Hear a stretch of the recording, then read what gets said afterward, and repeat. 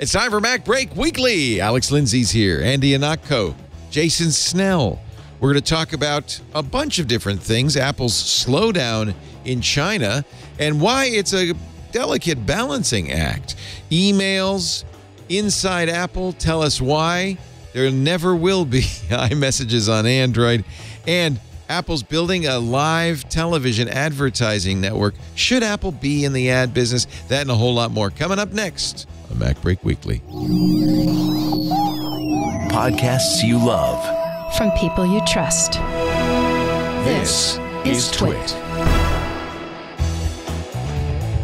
This is MacBreak Weekly, episode 843, recorded Tuesday, November 8th, 2022. Prefabulated Amulite. This episode of MacBreak Weekly is brought to you by Collide. Collide is an endpoint security solution built around honest security. You can meet your security goals without compromising your values. Visit collide.com/MacBreak to learn more and activate a free 14-day trial today. No credit card required. And by 8 Sleep. For a limited time, 8 Sleep is offering Twit listeners up to $400 off their Sleep Fit holiday bundle by visiting 8sleep.com/MacBreak. After November 30th, go to 8sleep.com/MacBreak to check out the pod and look for other exclusive holiday savings or save $150 at checkout with our normal offer. It's time for MacBreak Weekly, the show where we get together and talk about the latest Apple news with 3 of my favorite Apple pundits, Jason Snell, sixcolors.com. Hello, Jason. Hello, Leo. Good to be here. Nice to see you in the rain. You said you had an That's inch. Right. I made it through the rain. No singing. But I blame it on the rain. Okay.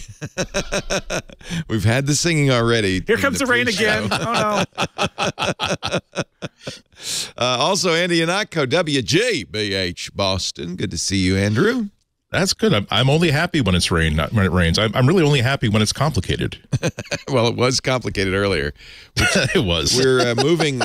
We are using Zoom right now, but we're using Zoom with a different computer for each participant. That's how we did the isolated audio and video. But there is a new Zoom technology, which Alex has been talking a lot about, called Zoom ISO. And we tried it this morning, and it didn't work too well. So we're starting a little late. This is Alex Lindsay, who is the mastermind behind OfficeHours.global and the king of Zoom ISO. He's the one who told us all about it. We use a lot of Zoom ISO. Our pipeline's a little different, but we.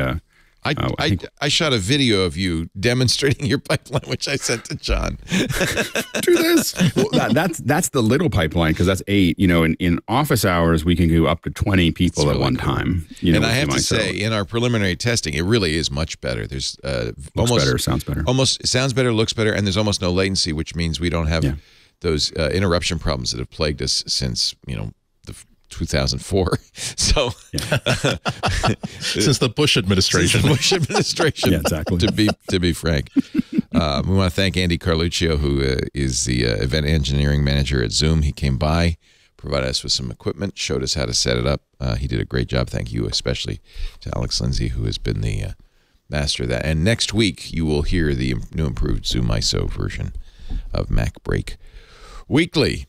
So, biggest Apple news of the week, Apple admitting that COVID shutdowns in China are impacting manufacture of iPhone 14 Pro and Max. I guess they don't really care too much about the iPhone 14 because nobody's buying that. This is the quote from their press release. COVID-19 restrictions have temporarily impacted the primary iPhone 14 Pro and iPhone 14 Pro Max assembly facility located in Zhengzhou, China. The facility is operating at significantly reduced capacity, and this is, of course, due to COVID-19. We expect lower iPhone Pro, 14 Pro and 14 Pro Max shipments than we previously anticipated. You will receive longer wait times to get your new products. So if you hadn't ordered and received, I guess if you'd ordered and got a date, you're probably cool. But if you're ordering now, you may not get it. I don't know. I haven't looked. Jason, have people started complaining about this?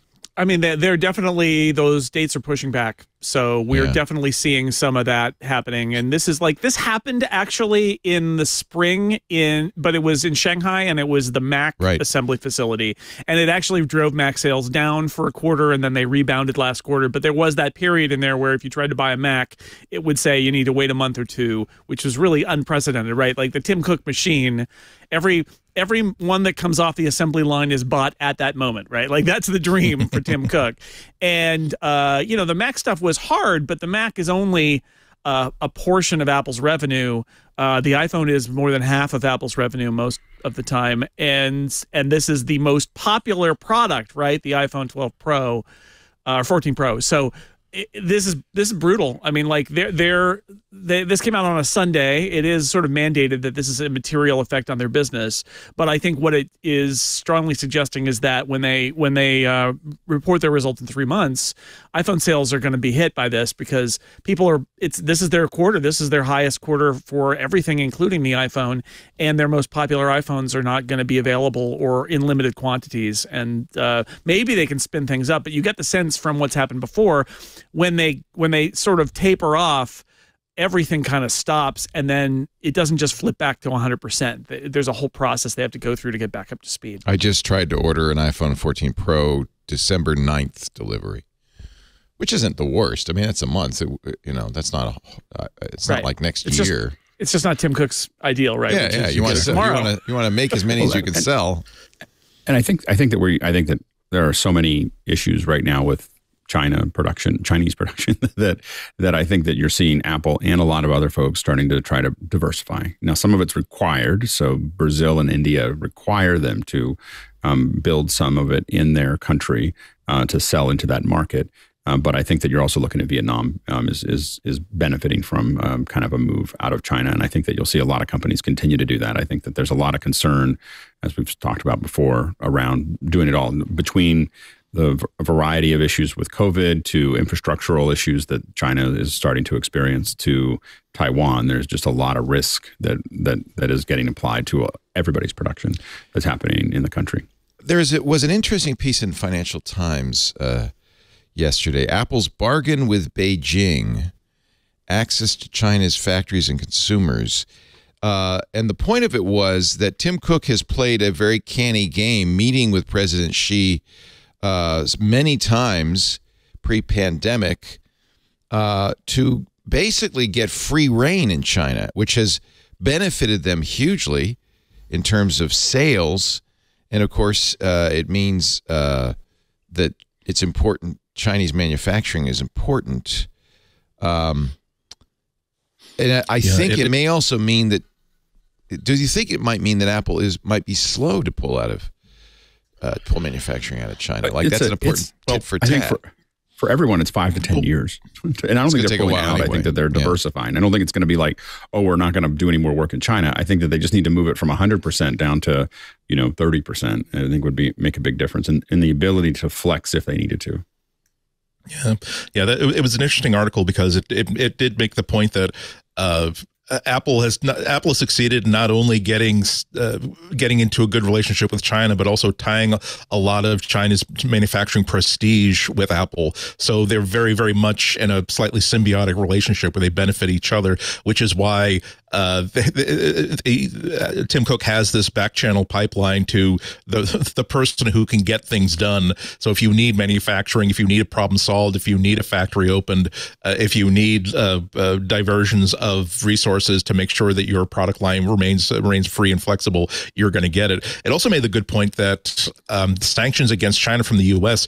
has hurt Chinese phone makers and actually enhanced Apple and making Apple, I think they're saying the number one tech company, if not the number one phone manufacturer in China right now, with some Jason Snell like graphs to back up their claim. This is actually the interesting graph. Huawei, remember when Huawei was banned in the U.S., Chinese consumers patriotically jumped on Huawei, and you could see that they had as much as like 27% of the market in the first half of 2020. It has plummeted, and Apple has grown commensurately. Huawei's share of the Chinese market, says the Financial Times, plummeted from a high of 29% in mid-2020 to just 7% 2022, while Apple's share jumped from 9 to 17%. Well, and I think also the Huawei phones, I've had some Huawei phones, and they're just not very good. I think that's the problem is you're competing, for if you're competing in the luxury market, the Huawei phones just aren't really competitive with even other Chinese phones. It's the iPhone is the prestige brand that as you have more people going, as the middle class is getting a little bit more the same way that the middle class in the United States was in the 50s and 60s, saying, hey, I want to make sure that I've got the great car, I've got the great house, I've got the great whatever, I've got the new washing machine. The thing that the middle class wants are prestige Apple phones and not domestic made, no domestic made label common phones that they can get with in their current stuff. Yeah, the symbiosis here is, I think, really interesting. The idea that it's very easy to look at China and say, well, China is this giant country, and so, like, Apple needs China, and China doesn't need Apple. And that's not true, right? Like, it goes both ways, and that's the reason Apple has escaped in times when, especially during the Trump administration, right, there was all of the saber rattling and like, we're gonna nobody buy anything from these various Chinese companies, and it would have been so easy for them to be like, well, fine, Apple is now out of China. And that didn't happen for a reason, because they've cultivated this relationship. But it does, and from China's perspective, it gives them manufacturing prestige. It does. It makes the people in China really happy. They love having the ability to buy an Apple product. And if that went away, they would be a little less happy. And as much power as the Chinese Communist Party has, you don't want to make the people real angry with you, right? Like you want to have some level where they feel like they're comfortable, and so they're not going to rock the boat. So there's a lot going on in that. It's funny now, though, to look at it and think the problem is that if it gets out of balance at all, Apple has all their eggs in that basket. That's right. Like, it's not all. They are doing some iPhone manufacturing in India and some in Brazil, and I've heard about a bunch of stuff that they're trying to spin up in Vietnam. And like, they are trying. It seems like the Shanghai shutdown actually back in the spring was one of those moments where they realized they actually need to start moving on, not relying only on China. But that relationship, benefits China and benefits Apple. It really is symbiotic in a very strange way. It still underscores the problems that the risks that Apple is taking. Where what happens if China decides to invade Taiwan? What if they decide to even increase their crackdowns on Hong Kong? What if there are human rights violations that become on the world scale, kind of like Russia's invasion of Ukraine? Is that going to how caustic will that relationship become for Apple to be so closely tied with China? So it's a dancing act for sure. They're cut between a rock and a hard place, though, if they want this Chinese market. And it's been, I know from those colorful graphs at sixcolors.com, the China market has been a big propellant in Apple's success over the last couple of years. And the growth there is very important to Apple. This is also from the Financial Times. Apple's worked hard to satisfy the tastes of Chinese customers. When local competitors rolled out smartphones with bigger screens, like the Huawei Honor, more advanced cameras with low-light photography, Xiaomi's stuff is pretty amazing, and a dual SIM card slot, it was Apple's Chinese employees who pushed the Cupertino-based company to follow suit, said one person close to the China operations. I might question that. I think there's been pressure, global pressure in those directions.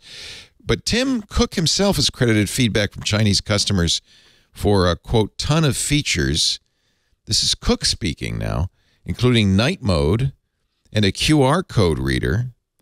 Again, I'm quoting from FT. Even 5G in a lot of ways, said Cook, was energized in China because China's so far ahead in the coverage model for 5G. This is Tim Cook finishing up. He was telling this, it was on a social media interview with a 22-year-old Chinese student. So we listen very carefully to our customers there. Yeah, and it's a big customer base, Right. So they listen a lot to the United States. They listen a lot to China because those are two of their biggest customers. By the way, we should also point out that Brazil facility is built not just to diversify, but because Brazil has a huge tariff on stuff not made in Brazil. And India is the same way. Same thing with India. So that's what I was saying. Yeah. But it also gives Apple a little plausible deniability when China goes, why are you making iPhones somewhere other than here? They're like, well, we have to. Tariffs, tariffs are... We don't want to, President Xi. Understand. And right now, iPhone production is 95% in China. Yeah. Right. And we again, comply with all local laws when we're forced to, China. I'm sorry. when we're forced to. And I think that the thing is that the COVID breakdowns and everything else also give them a little cover to just start stepping away, going, well, this was really a big deal for us. We lost billions of dollars. We need to make sure that we can keep on doing it. So I think that they've got a little coverage. I think that the big thing that I think most people are worried about is Taiwan. After, how do you, because it just was untenable to stay in Russia after they went into Ukraine. Some companies held out for a little while, but it's just the damage to the brand is so heavy. And for Apple, it would be devastating. If China went into Taiwan, Apple would have to stop. Like they would have to, they wouldn't be able to maintain their brand if China's going into Taiwan. And so they have to figure out a way that they're going to be able to, and services help them too. Like services are something they don't need to do in China. I'll tell you what. So that's the issue. If you wanted to appoint a diplomat to China, Tim Cook would be a pretty good choice, right? Well, he did that also, because he feels like he's a very calm, rational actor. I think he acts in the best interests of his company and to some degree the U.S. I think he considers that. You have to compare Apple's success in China with Meta and Alphabet and Netflix, all of which are banned in China. And he's also been able. Let's save this relationship. He looks at where his lines really can be. Like he'll give you the cloud data, but he won't give you the phone data. He'll look at also how to delay things in the EU. They were able to delay the USB-C ruling until it didn't matter anymore. And I think that he did a pretty good job at managing his relationship with Trump. He's obviously not a big. Probably not. I would doubt that Tim Cook voted for Trump, but he was able to maintain a relationship with him that kept Apple out of the mix of all the fighting back and forth that Trump did with China. Yeah. That is true. It is a deal with it. You do have to be concerned about it making deals with the devil. The legitimacy that he gave Trump by sitting right next to him and participating in this sort of stuff when you might want to have put some distance and not sort of help people. You allowing Trump to use an Apple manufacturing facility in Texas for a really, really, really bad photo op about how the benefits that Trump is building to bring jobs bring manufacturing out of Asia and back into the United States. Those are almost philosophical questions to have. But it's the other difference is that Apple is not in a business where it really threatens China. Apple is in a business of manufacturing hardware, where this is something that benefits China by, again, giving them lots of manufacturing jobs, giving them very, very well-paying, very high manufacturing jobs where workers are treated extremely well compared to pretty much every other manufacturer. Whereas it's impossible for Google to participate. It's impossible for Twitter to participate. It's impossible for Facebook to participate because their product is all about free access to information and free access to people forming groups with each other, which is anathema to what the government wants its people to be able to do. So, yeah, Apple definitely has several legs up on every other major United States tech company in that regard. Yeah. Yeah, I think the big concern is and we've touched on it here, but Ben Thompson on Stratechery this week wrote about he referred to it in a good way, the Black Swan event, right? The idea of the thing that is almost the unexpected event that nobody thinks will occur or could occur, but it occurs anyway. And that is that the Black Swan event for Apple is what Andy said about China attacks Taiwan. It's similar to Russia and Ukraine. You end up in a situation where it's untenable for Western companies to be in China anymore. What happens to Apple? And it's not good, right? It's really not good. And Apple is the most, one of the most valuable companies in the world, one of the most powerful companies in the world.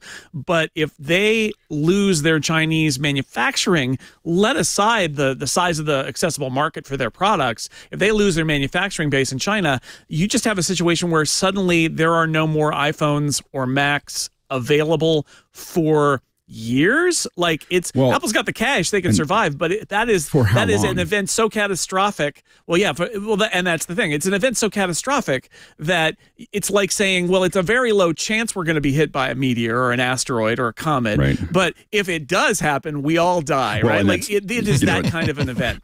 Yeah, the math that I often use when I talk about the mathematical definition for me for risk is the chance of something happening multiplied by the impact. Like the consequence. consequences, and so you're absolutely right. The chance is very low, but the consequences are so devastating that the risk is very high. And I think that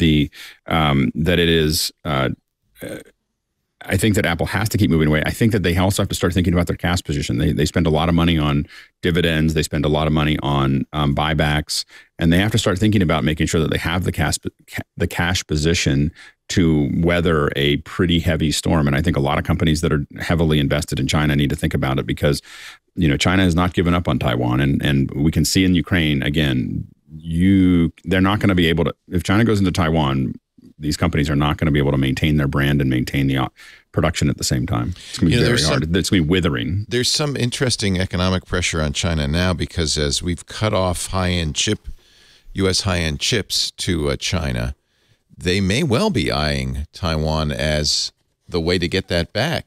Take over Taiwan, you get TSMC. You get a number of foundries that make those high-end chips. NVIDIA did an interesting thing this week. They announced that they were going to continue to sell a lower-end A100 chip to China to end around those restrictions. I think that from a speech many years ago, I think that would be ashes in their mouth if they went to Taiwan thinking they were going to get TMS.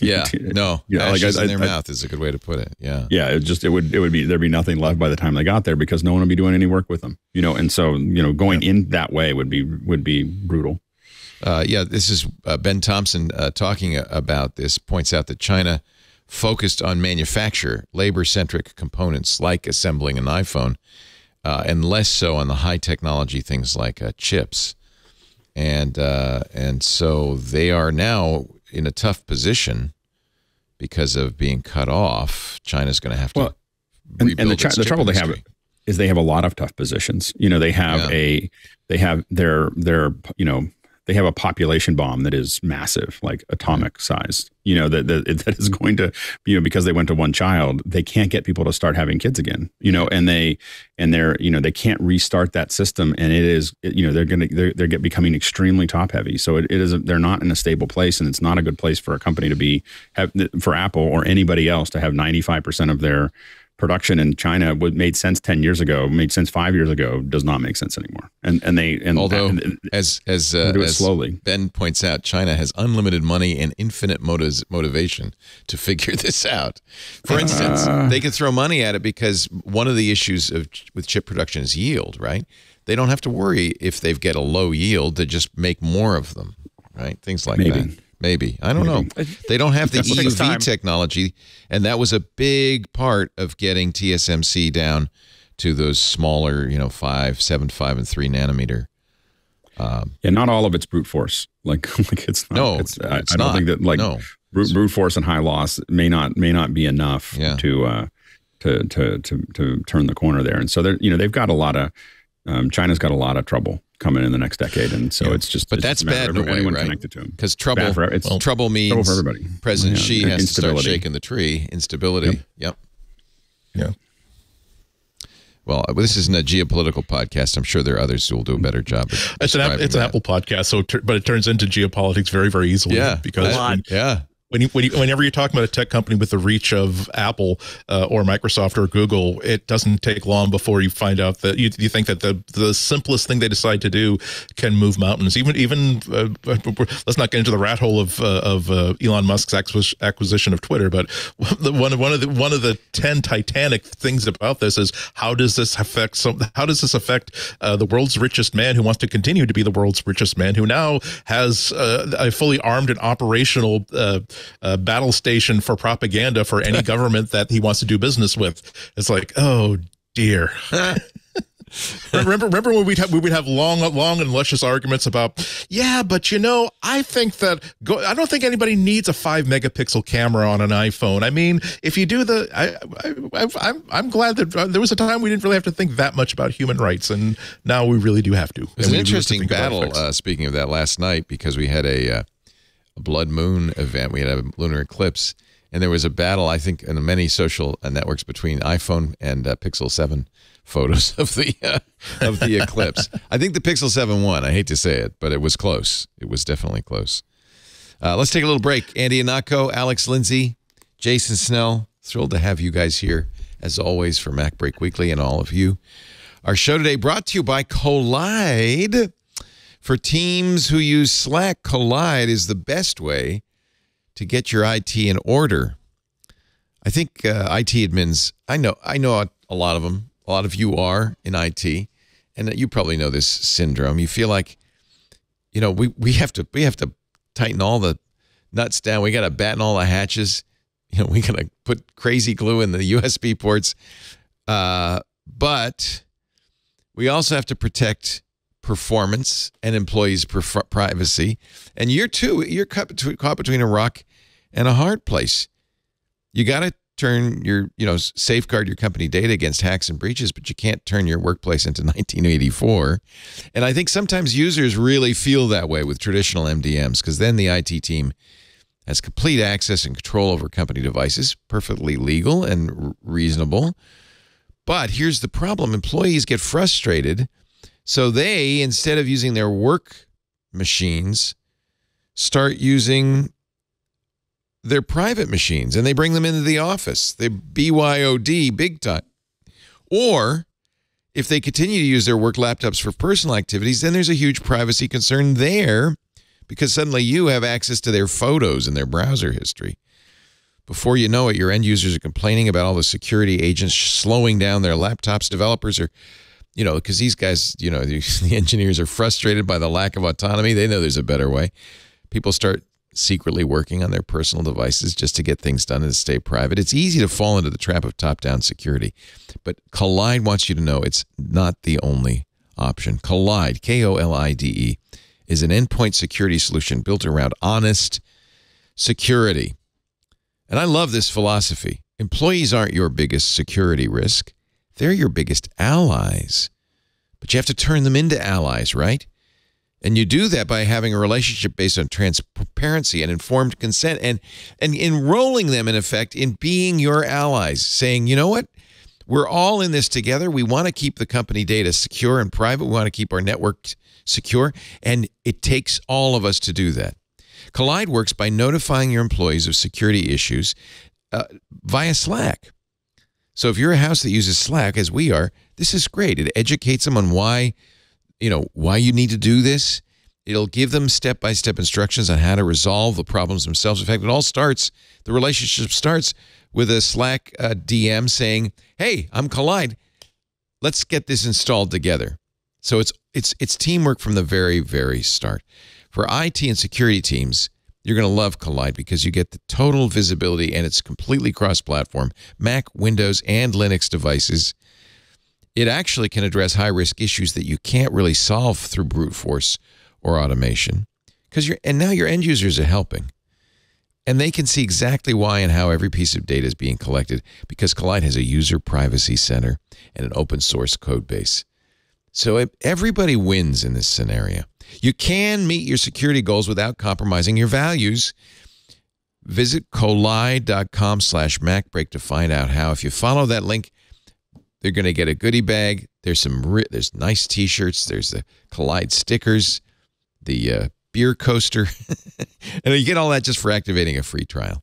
KOLIDE.com/MacBreak. No credit card required. Collide.com/MacBreak. 14-day free trial. This is the right way to do things. Thank you, Collide, for supporting MacBreak Weekly. Of course, the other big story of the week is Apple and ads.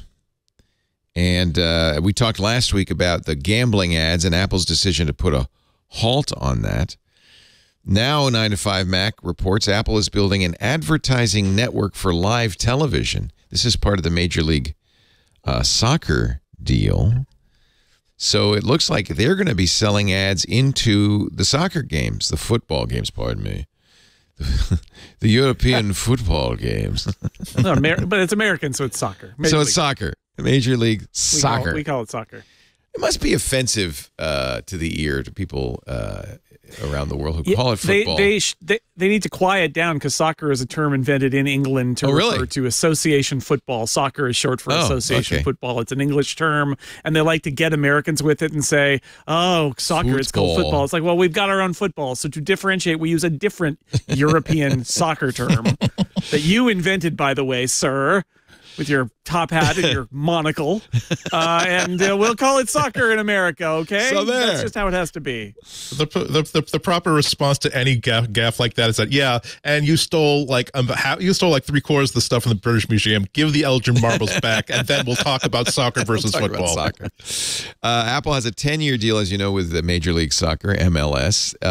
And by the way, you'll have to sign up for a separate subscription to watch those games. It's complicated. It's complicated, right? They're going to make some of them available for free, and you don't even need to be a TV Plus person. Yeah. They're going to make more games available for TV Plus subscribers, but if you want all of the games, you have to buy basically an annual pass to see all the MLS games. So it's this weird kind of multiple tiers, and then they're going to produce the games with MLS, and unlike Major League Baseball, where that deal, MLB Network, their cable network, produced and sold the ads for those games. For MLS, it looks like Apple wants to sell the ads themselves, which brings us to this story. All 3 tiers, by the way, will have ads. Even if you're paying for Major League Soccer, you're still going to get some ads. And the name Todd Teresi, once again, surfaces like an evil serpent.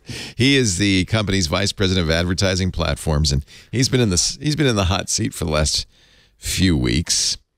So Apple's reaching out to advertisers. They're going to do it themselves. Is that a problem? I don't think so. I mean, one of the things about soccer is you can't really have ads in the middle of the game. You got to wait. And it's not like football where there's a pause every 5 seconds. Right, or baseball. Or baseball. There's plenty of room for ads in football and baseball, which is, I think, why they thrived on our shores, to be honest. Meanwhile, F1 racing and soccer, those international sports, there's no room for an ad. What are they? How do they? Well, who made these rules up? I think that there's a couple places that you can put ads. One is if you can put them in the graphics. That's what they do, right? Yeah. And they also, in soccer, they put them. They replace the LEDs that are in the background with they have that tool has been. Man, I saw them demo that. It's not green screen, right? But it's some way. No. This is smart replacement. Yeah, they're keying stuff in, and what they do is they have to to figure out what the camera has to be calibrated to the field. The cameras that do it are calibrated to the field so that it has a 3D representation. It knows where it is, and so on and so forth. And that's so the camera can move, and the ad still move. The ad won't weirdly pan and tilt, except for I mean, there are a couple cameras I think that that you get telemetry data, like a spider cam. You can get telemetry data from the cable cam, but generally it's fixed cameras doing pan and tilts, which is a lot easier to do. Yeah. And so anyway, you can, but that's how, and it's the similar technology to how they're putting in the first down markers on American football. But they've been doing those replacements for a long time, and it's been a big people get upset about it because people sponsored. For a long time, people sponsored those LEDs that went along there to get the broadcast, and then the broadcast took it away. They were like, "No, we don't get any money from that, so we're not gonna, we'll just replace it." And so, and you see that in baseball as well in the background, behind the batter, those places. So they insert a lot of those things into those. Hopefully, Apple won't be as garish as a lot of folks are with those, but who knows? With this, I mean, I feel like Apple doing ads is garish. So, well, if it does show something that they could do very, very well, they would not want to get involved in deciding who gets to do NFL or MLB style ads. Where again, now here's a very, very shady ad for an investment firm. But the idea of having a tiled interface where you have the live game, but you also have a tile where you're inserting ads. That's something that Apple could do very, very well through Apple TV and through the Apple TV Plus app. We could also start to see where the line is between Apple not being involved in a filthy business because they're principled and Apple not being involved in a filthy business simply because they can't compete, and they know they can't compete, and they don't have a platform in which they can compete. Meaning that if they had a way to do AdSense with Google, the way that it could actually compete with Google, and someone showed Tim Cook the spreadsheets and the charts that said that here's how many tens of billions of dollars we would be clearing within the first 3 years. How principled would that stance be? So if Apple decides to create their own ad network, are they going to create the warm and fuzzy, hippie, crunchy version of it that says, yes, it's ads, but it's nothing bad about ads. We're not tracking information. We're not tailoring things specifically to people. Or are they going to simply say, well, great, now we have a swimming pool full of cash. It's time to put on our Speedos and dive right the hell in. It's, you know, everybody's doing ads. I have YouTube TV, maybe not doing ads quite that well, but I watch on YouTube TV. I'll be watching the World Series or whatever, and where the cable, you know, the network show will go to local ads, you know, for our local casino and the plumber down the street. YouTube TV often doesn't have anything to put there, so they put like bears in a field and they say, "Enjoy this moment of quiet." Like, oh wow, it's kind of pathetic. I have Fubo TV, and they do geo targeting. I end up with geo targeted. They're not as good ads. as my local cable company knows exactly where I live, right? So and they sell ads in the county region. Fubo is close enough, right? Like they'll do targeted Bay Area ads that they'll roll in there, and that means I guess they're using a better ad network than YouTube TV. That really, really enjoy this moment. How of peace. Is that possible? They have birds singing and stuff. I know. You'd think they'd be really good at this, and I'm sure Google thought they would be really good. Microsoft is now putting ads in Windows, much to the consternation of Windows users. In fact, somebody just pointed out you now get an ad when you shut down. So it's like you can't escape. There's nowhere, and I think that nowhere to go. The thing that's going to happen is as everyone just keeps on trying to add more and more and more ads, people are going to get more and more upset about it until people don't like ads. You know, people, that. You know, and what's funny is like for a lot of people, the only thing they watch in the Super Bowl is ads. Right. Like if the Steelers aren't playing for me, all I care about is the ads. Thing is, you're getting the Super Bowl for free. Well, you're not really. You could be if you're watching broadcast, but you're, you know, the feeling is, well, I'm getting this for free, so I don't mind an ad. You're getting Twit and MacBreak Weekly and all these shows for free, so I don't, you know, that's how they pay for it. But when you're paying for a service and it's putting ads in, gives you time to go to the bathroom, I guess. Yeah, you get another beer, get a stock. You know, like when there's no that's ads, what I that's the problem with football, soccer, and F1. You can never go to the bathroom. I always watch it on delay. That's why. So you're not alone. Basic Apple Guy at basicappleguy.com. I don't know who this guy is. Maybe you guys do. He's good. He's funny. He's bitching about ads and made some sample ads for products of his own in the App Store, like I am rich if you buy this app, $999.99. Clip Art Casino, bad graphics but good dopamine rush. Black Mirror Casino, play stupid games, win stupid prizes. And Ghostbusters, a dating site for people who have been ghosted. But it's all in a way of shiny gem fun time. It's not gambling if it's gems, right? Spreadsheets equals some you and me. Aw. But he is actually, with all this humor interspersed, talking about the problem of this. And Apple is now worth more. This week, Apple's stock was successful enough to make it worth more than Meta, Google, and Amazon combined. Meta, Google, and Amazon combined. If you ask somebody, if you walk down the street and you said, what's the most valuable company out there? They might start with Amazon, maybe then Google, maybe then Apple. Meta obviously is worthless now. So, but Apple's worth more than all three combined. Yeah. To be fair, Apple had some help from Mark Zuckerberg on that one. Yes. No, I agree. Meta, you could take Meta out of the equation at this point. But the point being, they have enough money. True. Do they really need to be dipping into this sewage stream? And I think that's the problem, is really that it just takes some of the sheen off of a very shiny logo. You know, like and you're just like, you don't need to do that. Like you're making a lot of money. And, you know, I think that it's, you know, I would keep on building up the services, keep on building up the, you know, they're doing a lot of things that work really well. And it just feels like I just keep feeling like it's an unforced error, you know, to go down this path. And we've said this before. This is the quote from Basic Apple Guy. In the pursuit of more ad revenue, he's kind of echoing Marco Arment in this. Ad has inflicted damage to one of its core values. I'm sorry, Apple, but great products don't come plastered with giant ads for cheese jingles and hookup apps. There's a lot of goodwill to be lost in the relentless pursuit of more ad revenue, and I just hope the company I've long admired realizes that before it's too late. I think we all agree on that. Yeah.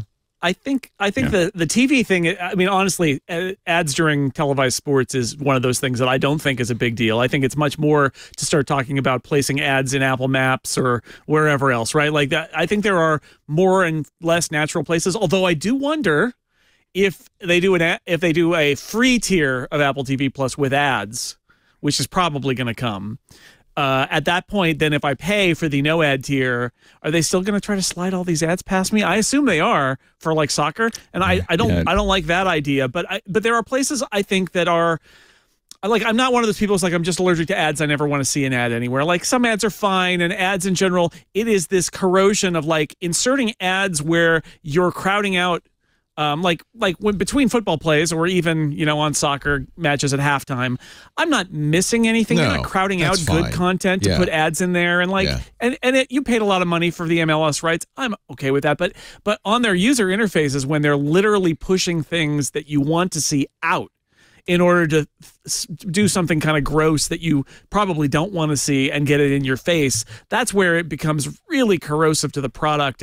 And I feel like, and I know we talked about this last week, but like I get this gut feeling that there's nobody there to look at the big picture and say we need to turn away some incremental revenue because in the long run it hurts our product and our brand. It seems like everybody's just like, hey, if you can make more money, Todd, bring it. Do whatever you need to. Here's a screen grab from Basic Apple Guy of the Stocks app, and you're looking at all this red. And in some of it's Apple, the stock's going down. And in the middle of it, a giant display ad for Canadians crave Armstrong cheese, Armstrong cheesy jingle contest. Tell us why you love Armstrong cheese and win. And I have to say, when you juxtapose this with Apple slips even as KeyBank says sell-through remains healthy and Apple's unionization movement is at risk of losing momentum, and you see that ad, you kind of think, maybe Apple's in financial trouble. Why are they putting cheesy ads in the middle of my Stocks app? And again, I think that the problem really is Apple gets the benefit of the doubt a lot, except for Andy. Yeah. Andy doesn't give them the benefit of the doubt. but most people give them Apple the benefit of the doubt a lot of the time. Like, their business model is to take care of their user. I'm not saying that it's altruistic. It's just that that's their business model, is privacy and taking care of their users and so on and so forth. And it just doesn't feel like that's what's happening. And once they say trust, trust arrives on foot and leaves on horseback. Yep. And they're really getting dangerously close. And I think that there's a high probability they go over that, where they lose a lot of that trust, and it's very hard to get back. Yeah, and it's not so much that I had distrust of Apple. It's just that I felt as though I could absolutely see how putting that Johnny Ive designed aluminium halo over their heads about how we're not like other companies, we're not blah, blah, blah, blah. How much it's always that question, how much is that? It's because we have principles and we have lines that we refuse to cross, versus we just haven't figured out a way that we can monetize it that makes sense for us. And so when you do, I'm pretty much on the same basis as most of the people in this conversation, where ads are just something that in many cases have to happen unless you want to pay $9 subscription fees every single month for pretty much everything you ever do. And most people do not want to do that. Ads are a fact of life. And so this sort of thing makes it difficult for Apple to do ads in a way that could conceivably be even better and more respectful of people's privacy than the way any other ad network can do it. Now we're all here having a 4-week conversation about it. What does this mean that Apple's considering going into advertising? Have they lost the faith now? So this is why you don't put up big huge banners, again, advertising yourself with a halo over your head that you yourself installed and pointing at it saying, hey, we're not like other people, because in the end you are a $2 trillion company. Yeah. And they're making premium products, right? That's part of the story here, is the brand. It's a premium brand. It's a clean, well-lighted place. It's a nice place to be. It's nicer than the competition. And when you get to the point where you start putting ads everywhere, you lose that. And I know, there's this concept of like, well, what if they put the ads there, but you can pay to get rid of them? Well, it's like, well, that's really chintzy, right? That's like Amazon's Kindle thing where they have ads unless you pay a little extra.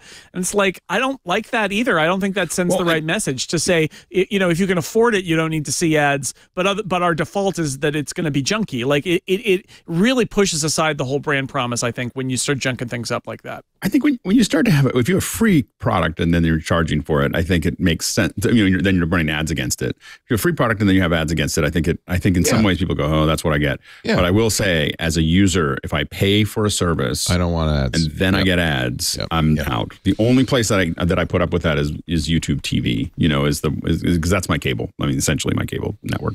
But it's because they're what are they going to put there? There's going to be a gap no matter what because it's live television. So I kind of understand it there.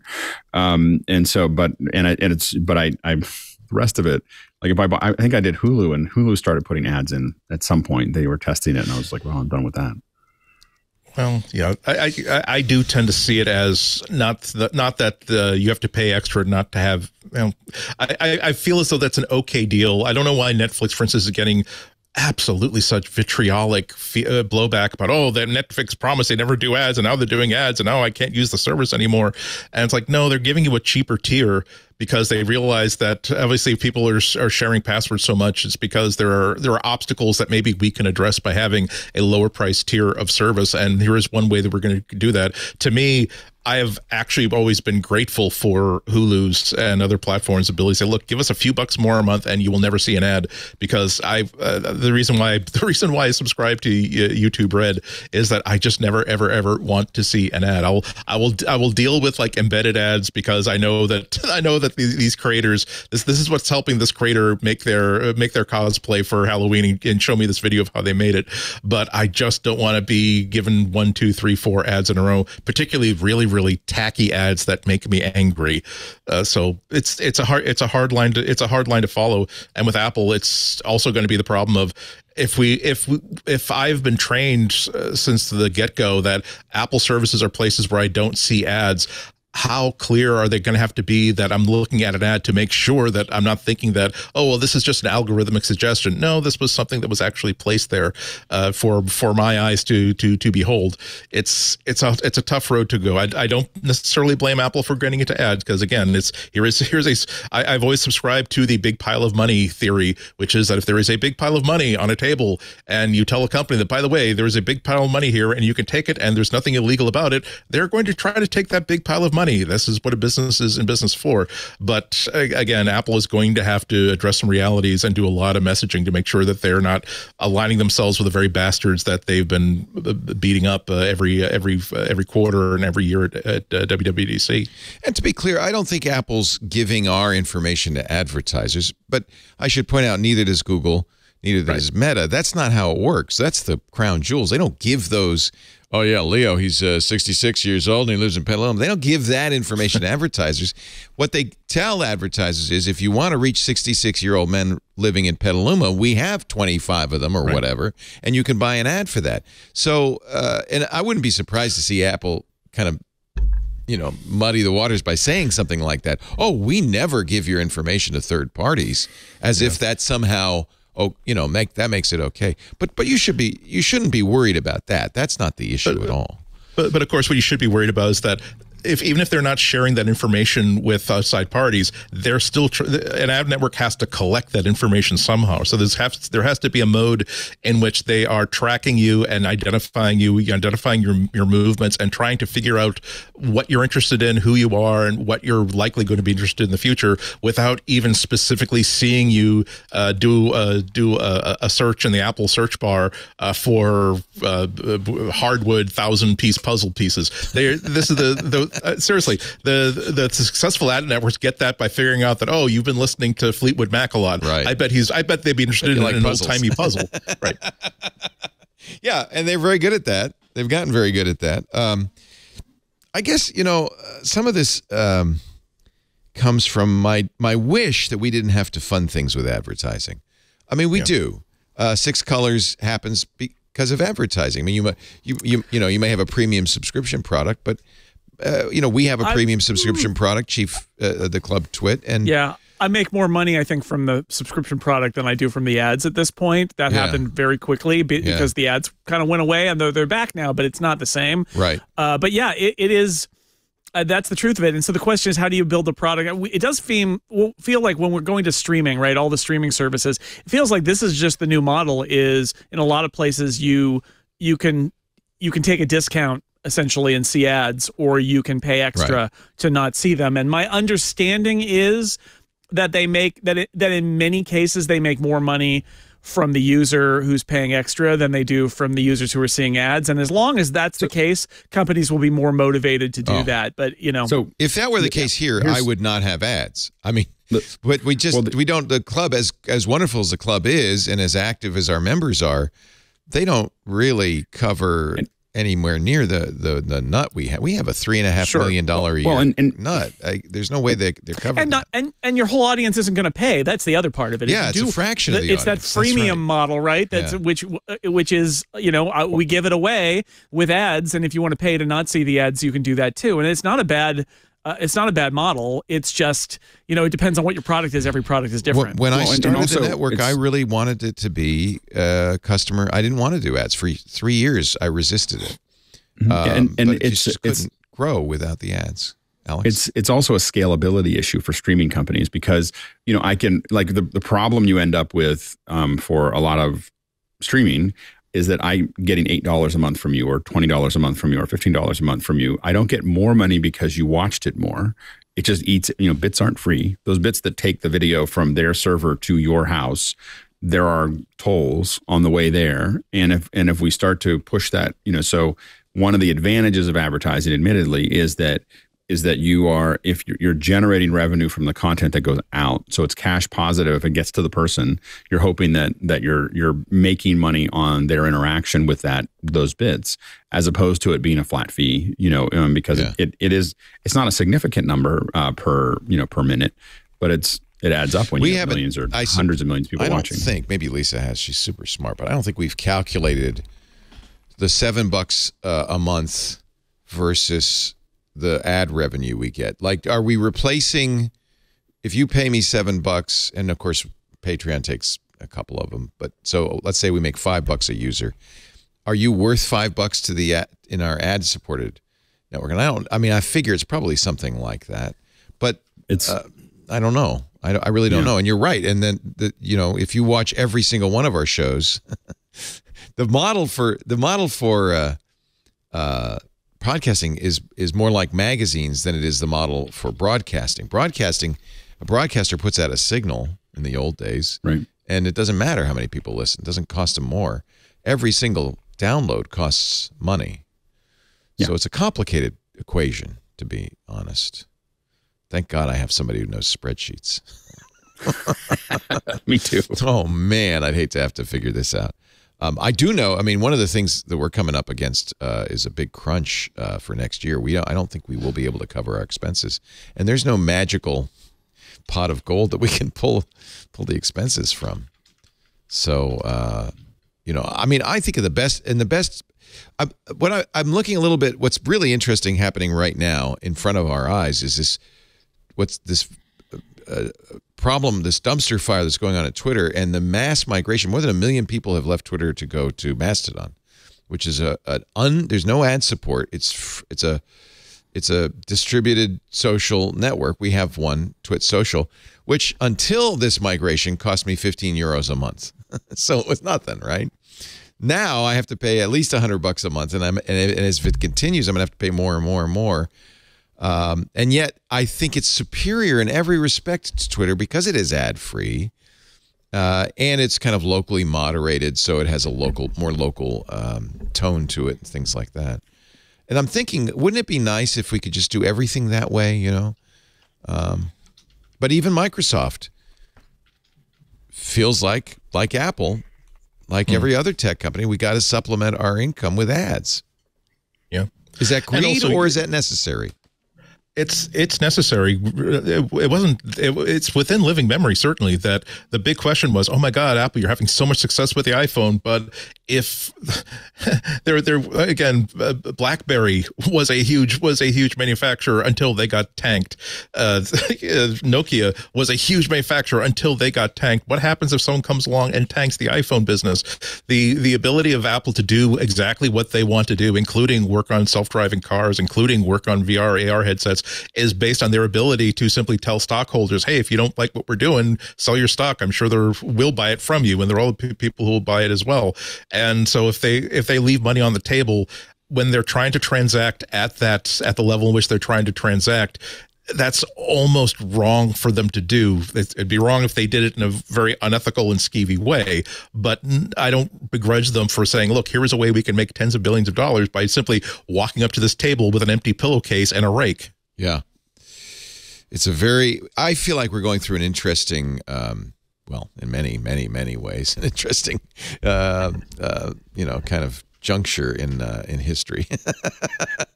The internet has clearly mixed everything up, and I think Apple is probably like every company just trying to figure out, why did they raise the costs a few bucks on Apple One and things like that? Not because is it because it costs them more? It is two things, right? The TV, they say it's because they're spending more money on TV output, so they want to make more money there to fund that. For music, they say it's entirely that the licensing went up, and so the labels want more money. And the way they say that, it's hilarious. They basically are like, yeah, we got to pay the labels money, but at least some of that goes to the artists. But for the TV, it's just they're spending a lot of money on TV, and they intentionally underpriced it, right? Because they were going to launch with very little content, and they've got more now, and they've got aspirations, so they're spending more. Part of the problem is it's opaque. So, and that's the whole problem with inflation is who's raising prices because they can, who's raising prices because they have to, and it's a completely opaque. We just don't know. And so then that lends your mind to wander. Hey, here's an interesting email thread. This comes from a Twitter account called Internal Tech Emails, a battle between Eddie Q, Phil Schiller, and Craig Federighi over the direction of messages on Android. Now, I should point out this is 9 years ago. Eddie and I am presuming that these are genuine. They come from, according to this Twitter account, from Discovery in, a variety of trials, and it kind of makes sense. Eddie Q wrote, we really need to bring iMessage to Android. This is because of a rumor published in Apple Insider that Google is going to buy WhatsApp. I have had a couple of people investigating this, but we should go full speed and make this an official product. Google will instantly own messages with this acquisition. This actually makes me wonder why Google didn't buy WhatsApp, because Google has basically ceded the messaging world to a bunch of crap. To which, let's see. The first message is 9:08 p.m. These guys have a work ethic. To which, 28 minutes later, Phil Schiller replies, and since we make no money on iMessage, what will be the point? To which Eddie responds half an hour after that, do we want to lose one of the most important apps in a mobile environment to Google? They have search, mail, free video, growing quickly in browsers. Yes, they now dominate. We have the best messaging app, and we should make it the industry standard. I kind of agree. I don't know what ways we can monetize it, but it doesn't cost us a lot to run. Who are you rooting for at this point, Eddie or Phil? I'm rooting for Eddie. To which Craig Federighi the next morning at 7 a.m. pipes in, do you have any thoughts about how we would make switching to iMessage from WhatsApp compelling to masses of Android users who don't have a bunch of iOS friends? iMessage is a nice app service, but to get users to switch social networks, we'd need more than a marginally better app. That's why Google's willing to pay $1 billion for the network, not for the app. Well, that's a very good point. In absence of a strategy to become the primary messaging service for a bulk of cell phone users, I am concerned the iMessage on Android would simply serve to remove an obstacle to iPhone families giving their kids Android phones. We saw, this now kind of validates this, because we did see that last sentence all over the news when it came out in the battle with Epic. But now we see the context of it. What do you think? Yeah, I don't blame Apple for not doing an iMessage client. It would be an immense amount of work, an immense amount of support. As they said in the thread, how do we monetize this? How do we support all these users? And we remember that the Android is actually the lion's share of the mobile market. We won't get into the argument again. I just wish that Apple would take more steps to make the conversations between iPhone users and Android users much better and much richer, much more safe, better pictures, better videos, better everything. And I think they could do that by simply switching without having to switch to messages from Google, but simply say, look, our right now our fallback when you're not talking to an iMessage user is SMS. Now we're going to use RCS, and if RCS isn't there, then we switch back to SMS. But yeah, it would have been a great thing, I think, and I think that if they knew exactly what a hash that Google was going to make out of messaging over the next 6 years, they would have relaxed. Exactly. Honestly, so officially Hangouts was killed. Like it was already announced, but was officially killed. And I always remember myself that every time that Google cancels like another messaging platform, it's time for me to check the batteries of my smoke detectors. So there is something good that comes out of that indecision. But yeah, I'm okay with them not having an iMessage compatible app. I just think that there are few excuses for them not supporting an open standard one that Google has provided, but one that will actually make a better experience between their iPhone users and the Android community. Alex, thoughts on that email exchange? I think that it was. I guess I would say that you just saw the context of them thinking through that process. I think that email or that one comment at the end was makes much more sense and is less powerful in context of the rest of the conversation. Exactly. Yeah. So I think it stood out a lot when it was just cut out and that's all you saw. When you see the overall conversation, it is just one comment in a lot of reasonable things. I think that iMessage it'd be really hard for Apple to, I think it has the most to do with just innovation. You have to keep on, the reason Apple can build an M1 is because they own everything. They can't, and the reason that Intel will have a hard time is because they don't own everything. And so if you want to keep on moving a technology forward, if you're small, you want to, you can't do what Apple's doing because you can't grab on, like no one's going to pay attention to you. But once you're big, there's a lot of advantages to being by yourself and not having to deal with other people's needs and what other people want to do with your product, and being able to have all your teams just kind of work together and make all of those things integrate, especially if, we want to put AR into this, we want to put this into this, and just say, listen, like we're going to focus 100% on this. The other stuff is we'll send you texts, and we got that working. But them, with no company is it unlimited resources. I mean, there are a certain number of really good programmers that are out there, and so they, where are they going to put those folks to handle all of those problems? And you hear all the time about companies taking this team and moving them over here because they needed to get something fixed. It's that tells you that it's not just about available people. I mean, it's they have to find the right people to do that. And so I think that I don't think Apple would make any more money with it. I think that they would not be able to innovate the way that they want to. So I think that it makes sense for Apple to just stick with building for their own platforms. I mean, I think I don't think that their users. I think if you asked Apple users, not Android users, but Apple users, is it important for Apple to develop for the Android platform? I would argue probably somewhere between 90 and 99% would say nope. And Apple's going to look at what 90% of their 90% of their audience that wants 90% of the time, and I don't know Apple users that I know a lot of Apple users like me that will text less to people who have green bubbles because it means it's not on everything. Like for me, it's like, I got to go find the phone that is connected to that thing. So I think that's a little bit of a thing, but none of us would want to give up forward momentum on any innovation to include the Android platform. So I think that that's a very small, maybe vocal on Twitter or whatever, but a very, very tiny percentage of users really care. But how do you feel about? But how do you feel about support for RCS? If you ask the Apple users, hey, you know how like your brother and your aunt, when they send you pictures, they look like crap compared to the pictures that you get from your sister. Would you like those pictures to be better? Would you like the video they sent you to be better?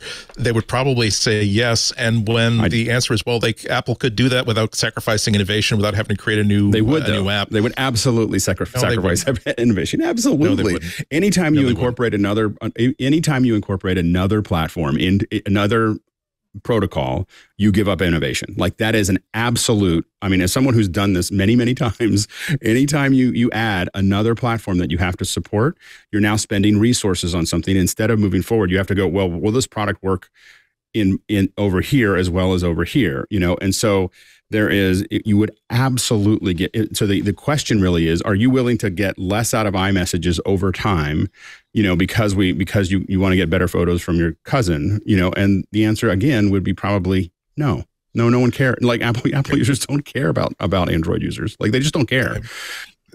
Okay, I will say that I'm 100% certain that you're 100% wrong. Okay, we should do a poll sometime. We should get someone about how it would hold back Apple innovation. The general response I have to things like that are that a company the scale of Apple can do truly whatever it wants to do, whatever it thinks is a priority. They can. And I feel as though if they can create all these projects and fund all these projects that they're working on right now that are speculative in nature, some of which have succeeded, some of which we don't have failed, some of which we don't know whether it's going to succeed or fail. I think that this simple thing of not only giving a better experience for iPhone users who talk to people who are not necessarily an iPhone, using iPhones, and also giving them a more secure experience, I think that that's absolutely worth it. And the last thing being that I think it's dramatic that you say that there are people that like it limits it limits how much you want to talk to people who are quote grain bubbles unquote. That is the smoking gun. That is the reason for if I were higher up at Apple and I were hearing users talk about things like that, and I hear about that a lot, I would say, okay, well, we at least have to improve this experience for these people to make sure that they are still talking to their whole community of people. Their users aren't clamoring. Pure Apple users aren't sitting at the door clamoring like if we only had RCS. I mean, they just don't care. Like they don't like. I think most users don't know, which is why Andy posed it that way, though, as a question about an experience, right? I've worked in so many engineering teams, and I can just tell you, like, so for instance, I do a lot of streaming. We added Android and Windows to some of this platform stuff that we were doing. It was like being thrown into a hot pit of tar. And so the thing is that it is every time we add a protocol, especially with basically substandard platforms like Android and Windows, you get thrown into there, and all the services because when we built the app that I built, we built it only for the Apple platform first because I just wanted it to work. And 3 months, it's fine. It's working perfectly. Everything, and really within the first 3 weeks, it was working. And it's a very complicated app. We add Android and Windows, and a year later, it's not really working. And so the thing is that it's just their protocols are just trash. And so the thing is that dealing with the goofiness about how they do those things is so frustrating that I would never, as a user, knowing what that means on the other side of supporting something that Google builds, I would never touch that. I would never. I'd be like, no. Like any app, I won't build Android and Windows apps anymore after that experience because it was just such a horrible experience. Yeah. Well, just again, we're not talking about building Android and Windows apps. We're talking about supporting a protocol. And also the thing is that it's not a standard. It's not a standard. Look, it's kind of a standard, isn't it? It's a quasi-standard. Yeah, the carriers now all support it.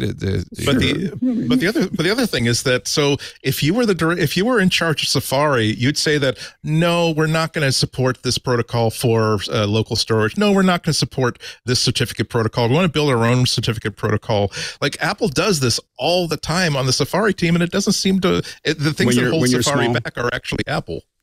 Well, that's the kitty cat principle. The kitty cat principle is that your cat is really nice to you as long as it's small and you're big. As soon as it's big, it would eat you in a heartbeat. You know, That's like true. you know, and so the thing is that when you're a little in a market, then you do what you need to do to live in that market. When you're big in that market, you only do what you have to do. Like it doesn't help you to do that process, and so that also doesn't make Apple look good. Saying if Apple was getting we care. I'm sorry, I'm interrupting. Go ahead. Well, I want to interrupt and say, I think you both have made your points. Good points. Excellent. I agree. We should also mention, by the way, that we're talking about almost entirely a North America-centric approach here, because in most of the world, else uses WhatsApp. people don't use, they don't use iMessage at all. It's really only in the U.S. where that is taken up at all. I'm going to come in the middle here and say I think Apple should probably support RCS, because I think it would make the iPhone user experience better, because iPhone users have to deal with people who have Android phones, and that experience is not very good, and they should make it a little bit better. It can still be a green bubble. It can still not support all the features. It can still not sell and say it's as good as iMessage, but it would be, I would argue, a better user experience for iPhone users to not have quite as much of a mess when they're trying to do like a group conversation and there are people on there who are using Android phones and all of that. At the same time, I think Craig Federighi is absolutely right, which is, iMessage is part of Apple's lock-in strategy. It is a feature that Apple has built for people in its ecosystem to differentiate itself from others, and it worked.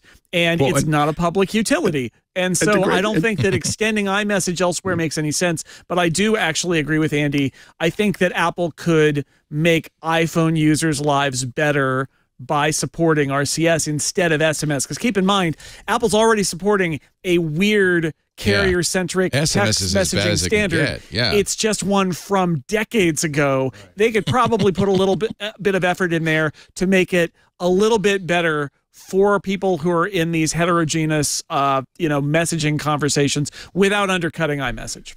And I will admit to the point that was made earlier, my son found, got an Android phone. I got one message from it, and I bought him an iPhone.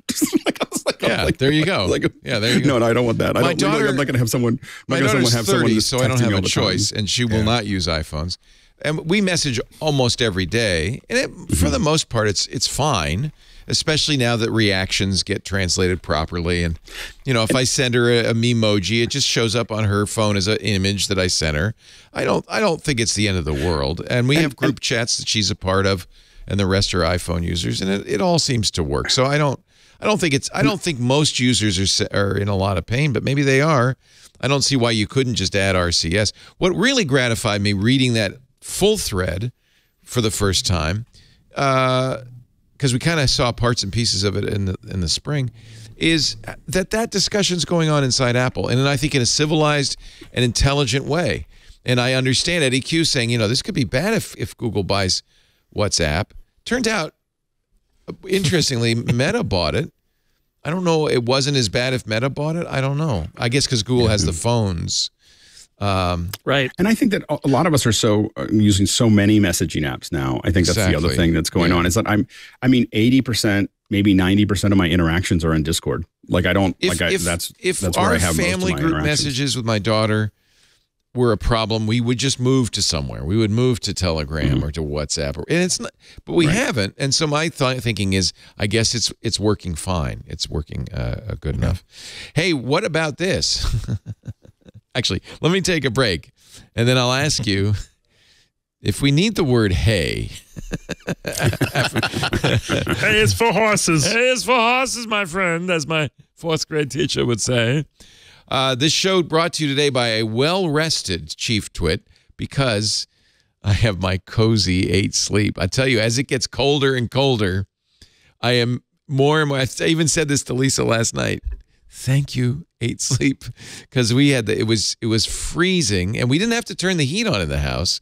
We just had our 8 sleep pod cover on our bed go up to 10, and we were toasty warm all night. In fact, I will admit one of the reasons I was late for the show today is because I didn't want to get out of bed because it was so cozy in there. 8 sleep is awesome. Cool when you need it to be cool, warm when you need it to be warm. It's the only way to make your bed both warm and cool. with the pod cover, or by the way, they sell a mattress too. We like our mattress, so we put the 8 Sleep pod on top of it, like it's like a fitted sheet.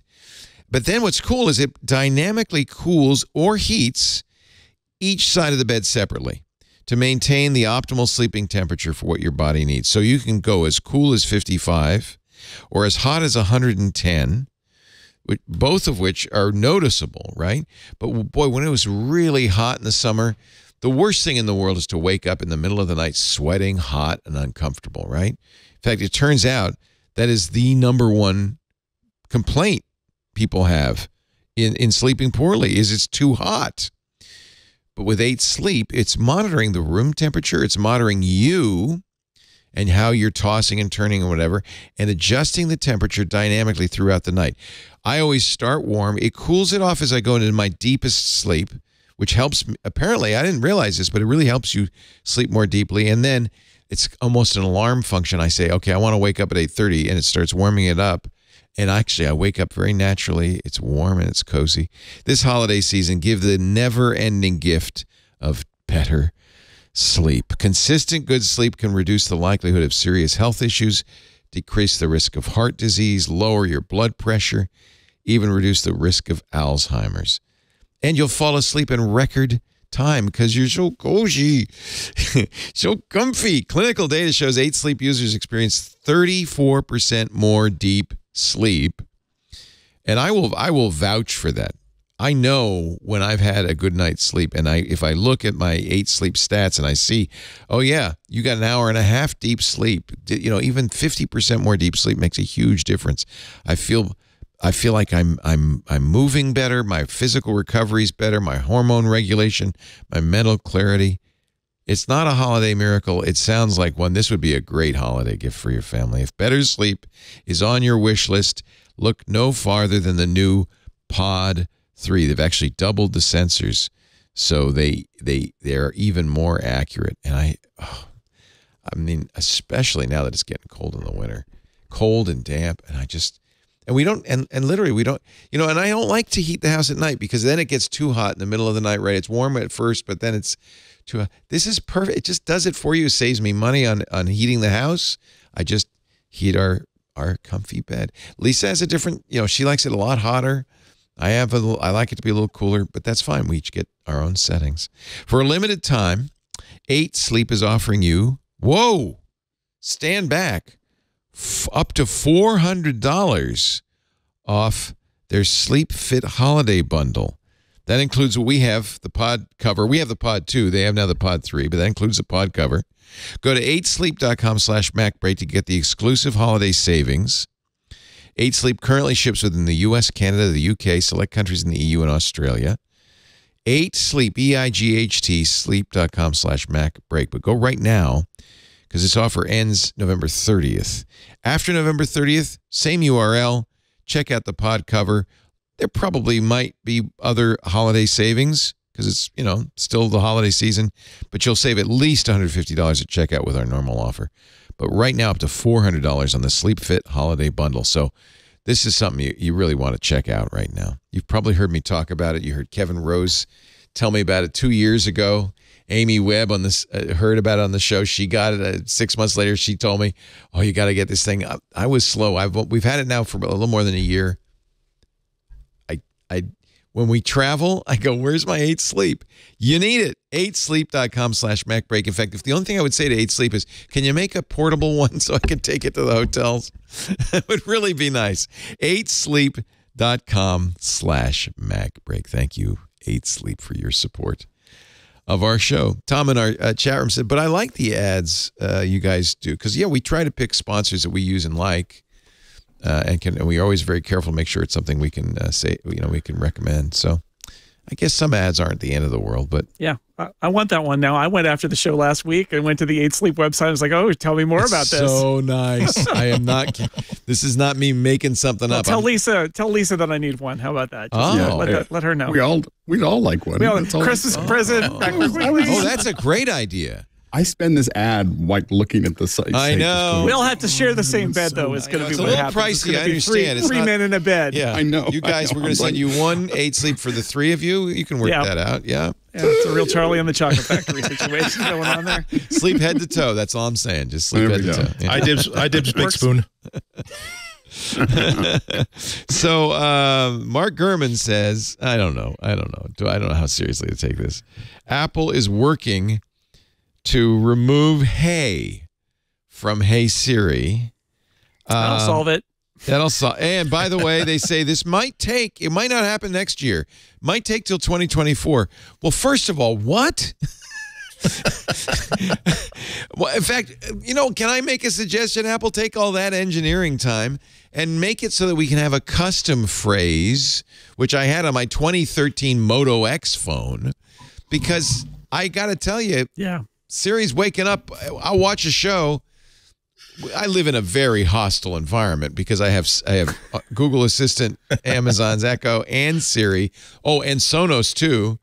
And so there's always some machine talking back to the TV almost all the time. It's annoying. And then you yell at it and says, "What? I couldn't hear you. What can I do for you? What would you?" It's like, no. So taking the Hey off seems like the wrong direction. Yeah. On my Moto, I had the wake up was, "Help me, Obi-Wan Kenobi." And that worked great because it was very rarely heard in the real world.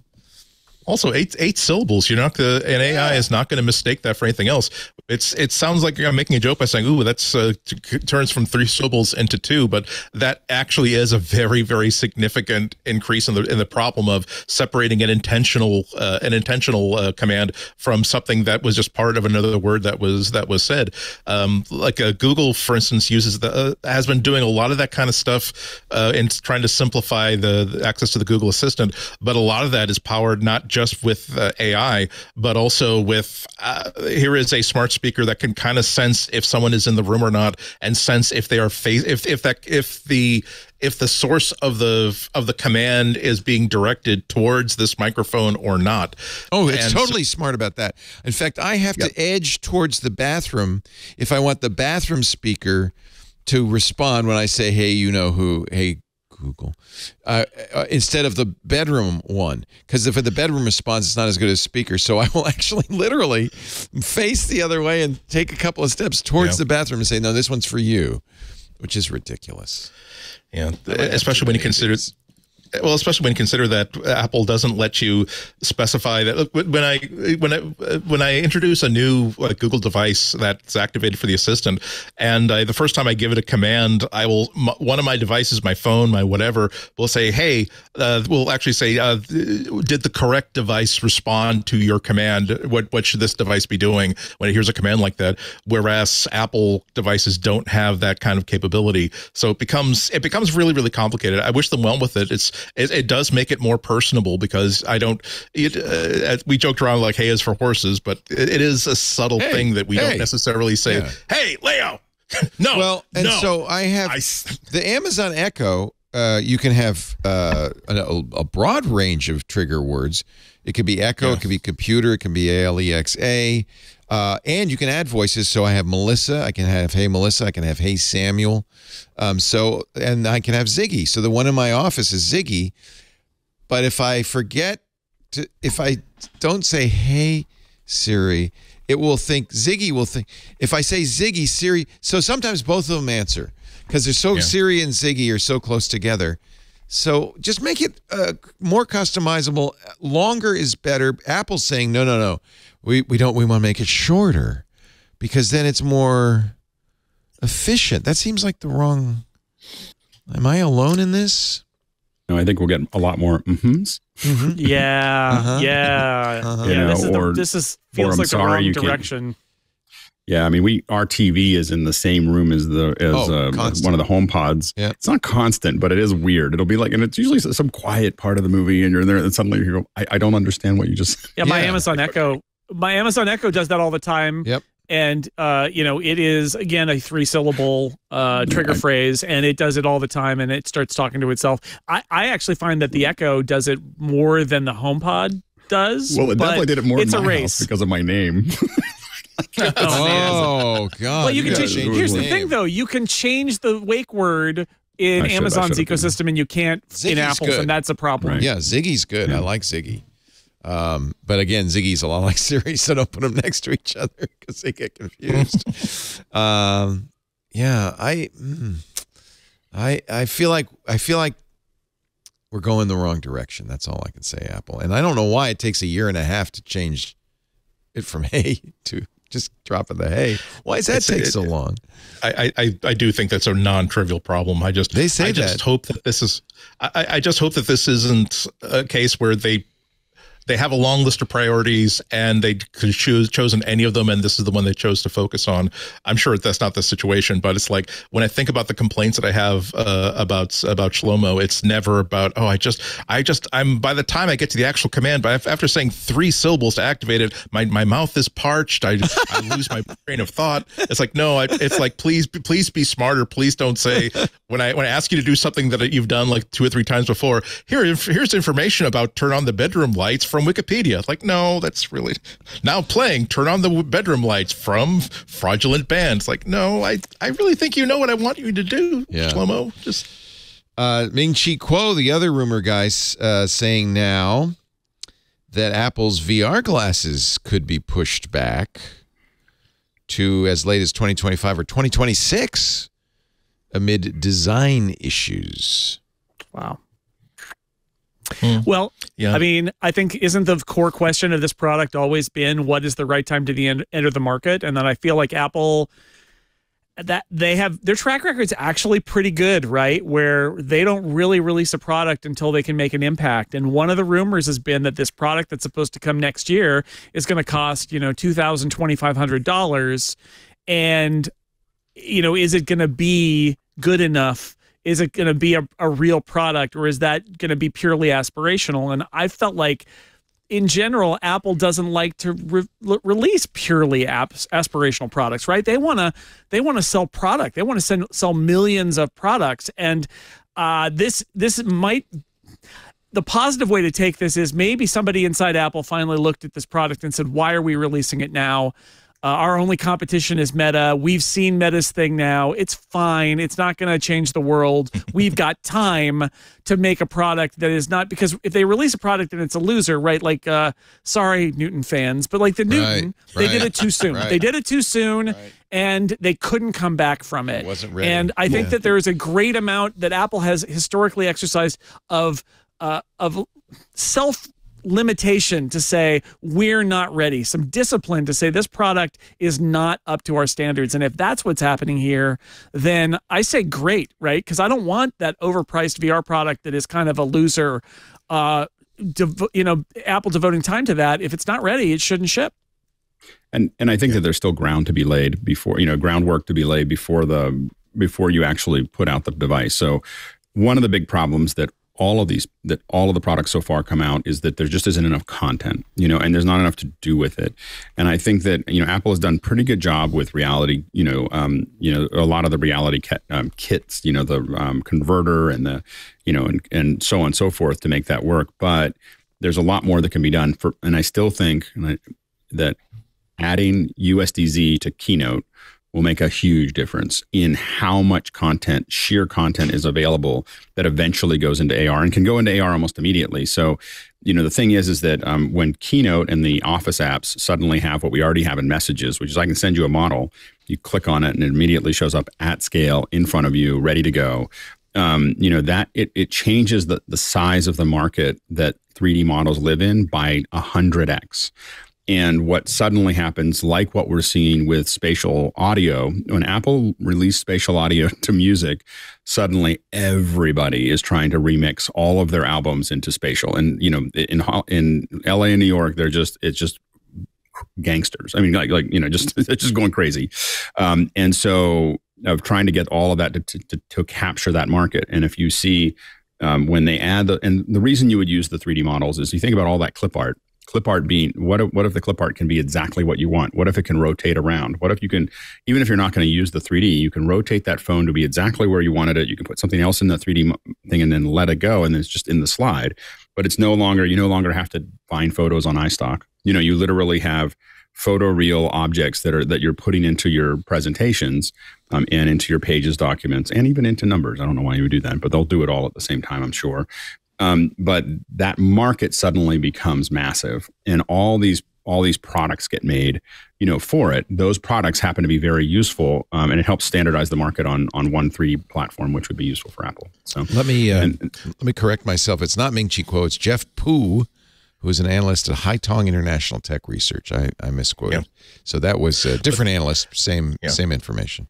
But this is all good conversation. There's an engineer who I think still works at Google, by the name of Warren Craddock, who posted a very interesting thread on Twitter a couple months ago, starting off with he worked on the Litro light field camera. He worked on Google Glass. He also worked on the Google Clips, like that little clip-on camera that automatically takes pictures and puts it onto Google Photos for you. And he's had so many interesting things to say about how development teams can continue to go forward because they're convinced that the technology is really cool. They can convince themselves that this is going to find its purpose and ignore like the biggest problems with it, specifically with Google Glass. He said Google Glass actually had 2 fatal flaws. Number 1, it didn't really do anything very useful, and 2, you looked stupid while wearing it. But the culture on the team ignored those flaws. They tried to come up with a reason for them for it to exist. They couldn't, so they released it to developers, hoping that developers would come up with a reason for people want to use Google Glass. Even the developers failed to find that reason. But the internal thinking that no, there has to be something here. There has to be something here, and possibly that we've just invested too much of our faith in this, too much of our innovation into this to simply admit that this was a bad idea to begin with. So if this isn't a really thorough sort of rumor to investigate, but I would not be at all disappointed to learn that any company that's working on real effective AR VR is delaying 3 or 4 years, if only to decide that, hey, let's wait for this new display technology to mature. Let's wait until we can manufacture it for less than $1,000, and or let's not try to sell boats in Nebraska. Let's wait for our market. Let's try to sell boats in Rhode Island. Let's try to sell boats in Florida. Let's wait for them to be a market for this thing before we decide to try to say, hey, yes, if you had a large body of water, this would be a wonderful way to travel across it. It doesn't exist yet, but hey, maybe we'll create one because they're so popular now. I've been playing with the Quest Pro, the $1,600 Meta thing. Actually, Micah just stole it from me. I may never see it again because he had the Quest 2, and I said, give this a try. It's actually really fun, but it's not a world-changing product. And Meta is trying to make it more of a productivity tool. And there is more AR capability because now you have color pass-through. So you can, have your desktop floating in your real world. But it's not that compelling of a product. I'm sorry. Go ahead, Jason. I wonder, Andy's absolutely right. I'll throw in there also there's the corporate chess game, right? Which is like, we need to build this product because our competitors are building this product and we need to stop them. And that is not necessarily a reason to have a product. And like I said, Apple historically has been pretty good with the discipline here. But I also wonder when you talk about technologies and component technologies, you've got a whole team of people working on this product. I wonder if they get to the point where they say, okay, we have tried out this new emerging technology that it's not going to be able to be mass produced at the price that we want for another year or two. And it's a game changer. And I could also see them making, and I don't know what that technology is, but I could see the people inside making the argument, we don't have to launch this now. And if we do, this other thing is going to make it irrelevant in a year or two. So let's wait. And again, historically, and today's Apple is different from historic Apple, but historically, Apple has shown great restraint and said, we're going to move at the right time when the right tech is there for our first generation product to be, a first generation product, but pretty good and a good start, and not a step back, but a step forward. And I wonder if that is happening here. I'll also point out, just to throw it in there, the Apple Car rumors we've been talking about for a million years now. I take that as a sign of a healthy company, that they've spent a lot of money on that and not done a product because there's no product there, at least not yet. I think that that's a good sign. So I'm not saying that I hope that this product doesn't come out next year. I'm just saying if it doesn't, I suspect it's because they have had the discipline to say, it's just not time. It's just not our time for this product. It might even be fully ready, fully made, but it's just not the right time. Yeah, that makes sense. Yeah, I remember they look at the price. and they say, forget it, nobody's going to buy this because it's just, we got to get the price down further, or we got to get this feature and it's cost too much right now. I mean, it could be some very simple, and I'll throw out there, I wouldn't put it past them at some point to do, if they have a product that's sort of ready to go and they're not going to do it, to at some point maybe do like a developer kit or something that is actually that hardware, but to sell it to the general public, they want it to be a winner, right? And if they think it's going to not be a winner because it's going to be too expensive, then don't release it. Just there's no reason to release it.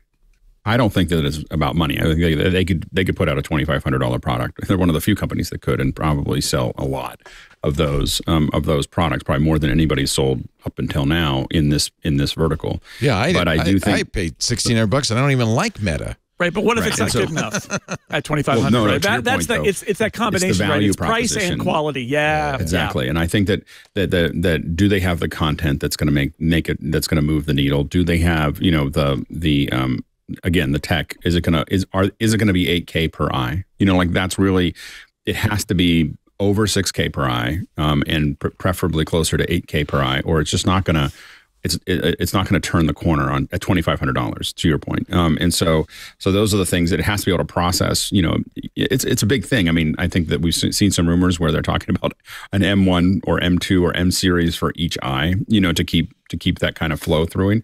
And then you have battery issues. Then you have, connectivity issues. But you're really looking at, you got to be able to support probably 4 million polygons per eye and 8K per eye. And it's a lot. I think that's where this, and the longer you wait, and as Meta keeps on making it better, that bar may keep moving. But really, I don't think it's going to go much over that as far as what the requirements look like. Maybe more on the polygonal side to get more detail. But the current phone does that. But it's different to have a phone than a headset. Yeah. And you still wind up with the problem where if you're trying to make it a consumer product, how do you get around the fact that you look stupid while wearing them and you don't have a really good argument for why anybody needs this?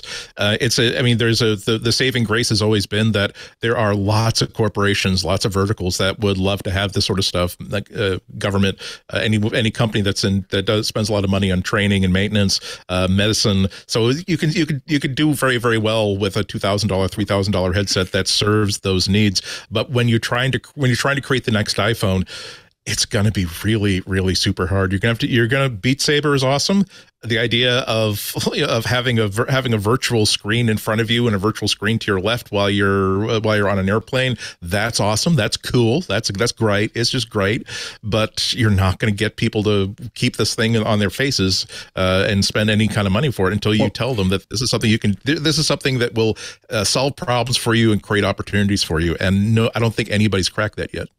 And I think that one of the things that one of the big questions is how long are you going to put those on your head, to your point. And I think that there's a lot of discussion that happens around that, because right now the setup, every time I set something, every time I put the headset on, the setup of am I back in the environment that I'm in? This is something that Apple could potentially crack because they own all the devices, where I'm on Apple TV, I'm watching MLS. I want to see some extra thing during the ad. Let's say the ad that Apple sells me. I put that thing on. It knows that I'm watching that. It knows who I am. And it immediately goes, I'm going to give you something. I don't have to sit there and hit buttons and do things and everything else. I watch something for a minute or 2 minutes or 5 minutes or whatever, and then I take it off. But the only reason that works, the put on, take off process, is if you get rid of the setup. And right now, for most of these headsets, putting something on now, like especially if you're new at it, is a whole bunch of, there's a whole bunch of debris that you have to work through before you get to what you're trying to do. And and I think Apple, again, because it has the whole ecosystem, can solve that, but they have to say, I'm going to give you long form, which I think that even they probably are taking time. I really have reservations on the eye health related to, as someone who's developed 360 for the last almost 10 years now, the eye health of keeping the headset on for a long time. I'm not certain that's a good idea. It's for 2 hours or 3 hours watching a movie on it. I definitely have some concerns of forcing your eyes to do that. I'm not sure that 50 years from now or 20 years from now, we'll think that was a good idea. We made lots of those mistakes in the last 100 years. So we talked last week about Evans Henke saying she's going to leave as Apple's head of design. Number of articles coming out now in a variety of places saying this design role is hard to fill, and the turnstile, revolving doors haven't helped. But since Johnny Ive left, in fact, even since Steve Jobs died, it's been a problem. Is this a problem we should be concerned about? Bloomberg is saying the company is struggling to find the new design leader. Yeah, I don't know. I think brain drain in general is a problem at Apple, right? You've got a lot of people who've been there a long time, who've gotten paid a lot in Apple shares. Those shares are worth a lot of money. They don't need to maybe work on and work the hours and under the pressure. And I think that there is a brain drain that is a broad issue, not just with the design group. It does also sound in this case like that story by Gurman, he keeps listing names after names after names. People have left. We didn't even know. It was Johnny. Johnny built a team, and they were a tight team for a lot of years. Zorkendorfer, Julian Honig, Miklu Silvanto, Daniel DeJulius all left in 2019. Yeah, and they had 4 people go to Love right from there to stay with Johnny. It's Johnny's team. It was a tight team. Apple benefited from it greatly, and they broke up, right? Because Johnny left, and the band broke up eventually. And Evans Hankey was still there, but this is the challenge: is what have we learned about Apple, right? One, we've learned that people from the outside don't really flourish at Apple generally because Apple is its own thing. And then you've got a lot of people there who've got a lot of institutional knowledge, but they've also got a lot of stock options, and they've made a lot of money, and they've been grinding it for a decade or more, so they may not be inclined to stay. And you end up in this situation where how do you build a new team? Is you've got to find somebody who gets Apple, who is a leader, and is going to be able to assemble the next team. And, there's some speculation in there about it, but it is certainly a quandary. And I think it's one of those things that's usually invisible to us on the outside, but I think is a constant problem now for Apple is how do you build up the farm team so that they're ready to take over when you've had these groups that have been together for years and have made all this stuff happen? How do you manage to make that kind of seamless transition to the next generation? And it seems like with Johnny leaving, they're kind of at loose ends really to find out who they are going to have lead it. Yeah, and that's kind of surprising because in key positions, one of the things that I think we all appreciate about Apple is that they do appreciate culture and continuity, that they're not going to they rarely simply say, you know what, we need to shake things up. We're going to bring in this person who used to work for Dell, and they're going to be their head of keyboard research or whatever. It's someone who has been with the company for 10 years, understands exactly how Apple works, how it likes to do things, what its priorities are, what its resources are, and can fit and excel within that environment. And so the idea of not having someone who's not having an answer to the question, what happens when Johnny Ive gets itchy feet and decides to leave, that's a little bit surprising to me that they didn't have that ready to go. Although the article did maybe show off a possible benefit to all this, that in the vacuum of leadership there, without a very, very strong personality who's heading the design team, operations has been able to assert a firmer hand, saying that, well, no, we are not going to have round keycaps. We're going to have something that is actually very, very practical, inexpensive, and uncomplicated, and doesn't really screw up the user experience for lots of people. I don't care if the design makes you want to make the design of a traditionally placed USB port makes you want to throw up in your mouth, unquote. We are going to have it because that's what people want, and that's what will make this a very, very sane and practical design. So I would like to see a little bit more of that. I would also like to see colors in the MacBook Air line. I'd like to see a little bit of Apple craziness, but I'm kind of glad that in the recent years we have seen a return to, wow, that is actually a very good looking but also practical and functional design that I can work with to rely on as a $2,000 computer that's going to make me money. Hankey hasn't been in charge long enough to, Gurman points out, to oversee the end-to-end development of any released product. It shows you how long it takes to make an Apple product. That's right. Happen. Yeah. But they also, he says, there's more of a focus on cost than before. Do you think that's chasing some designers out, that they don't want to be constrained by cost?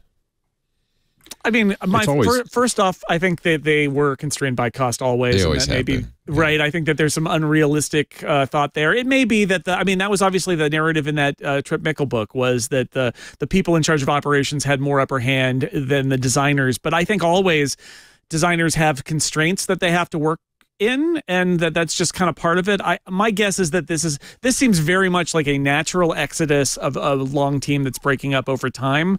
But you do want a strong leader, right? I mean, a strong design leader, like the operations people are not going to be designing products. You need a strong design lead to say, here's what matters and here's what doesn't matter, even under those constraints. Yeah. Well, we'll watch with interest. Apple's design is super important to Apple's.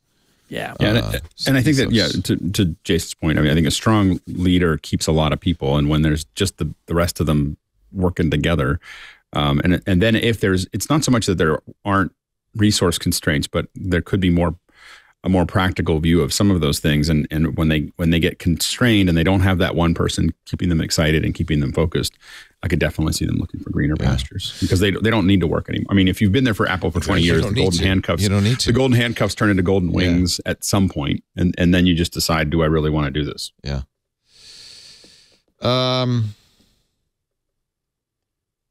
There's a few other small stories I guess we could talk about. The level lock that was picked in 30 seconds is a $300 Apple HomeKit lock. Every lock can be picked in 30 seconds.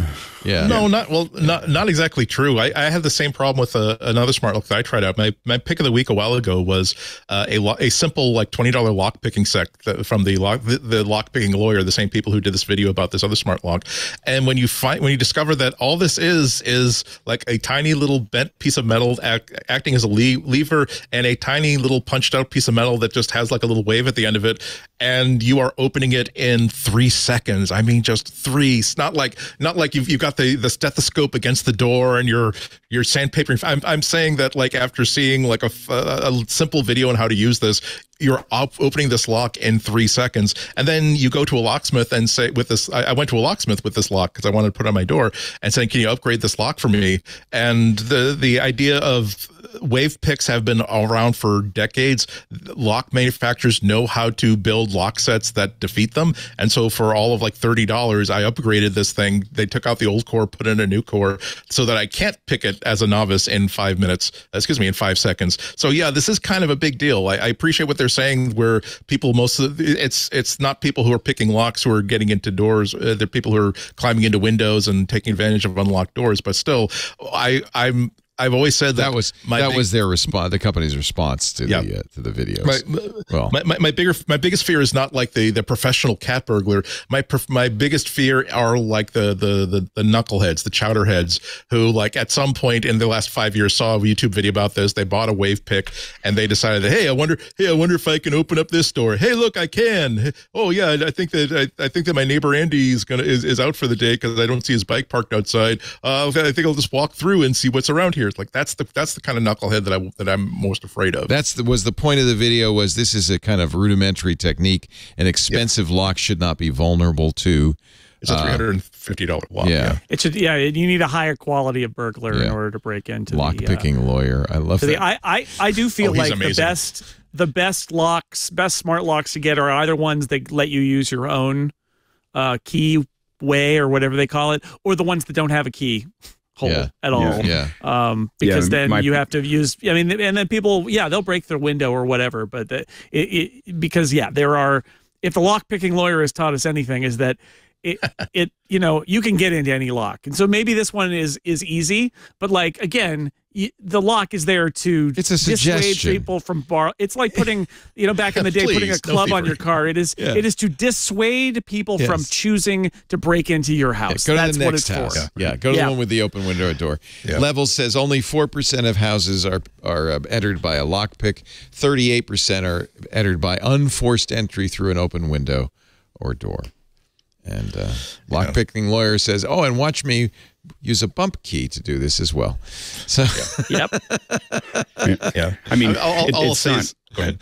But clearly they spent their money on their tech and they've not spent it. I agree with Andy. The mismatch here is it's a $330 lock that they obviously spent very little on the locking mechanism, and it's a lock, people. It's a lock. Pretty funny. Sell a good lock. Yeah.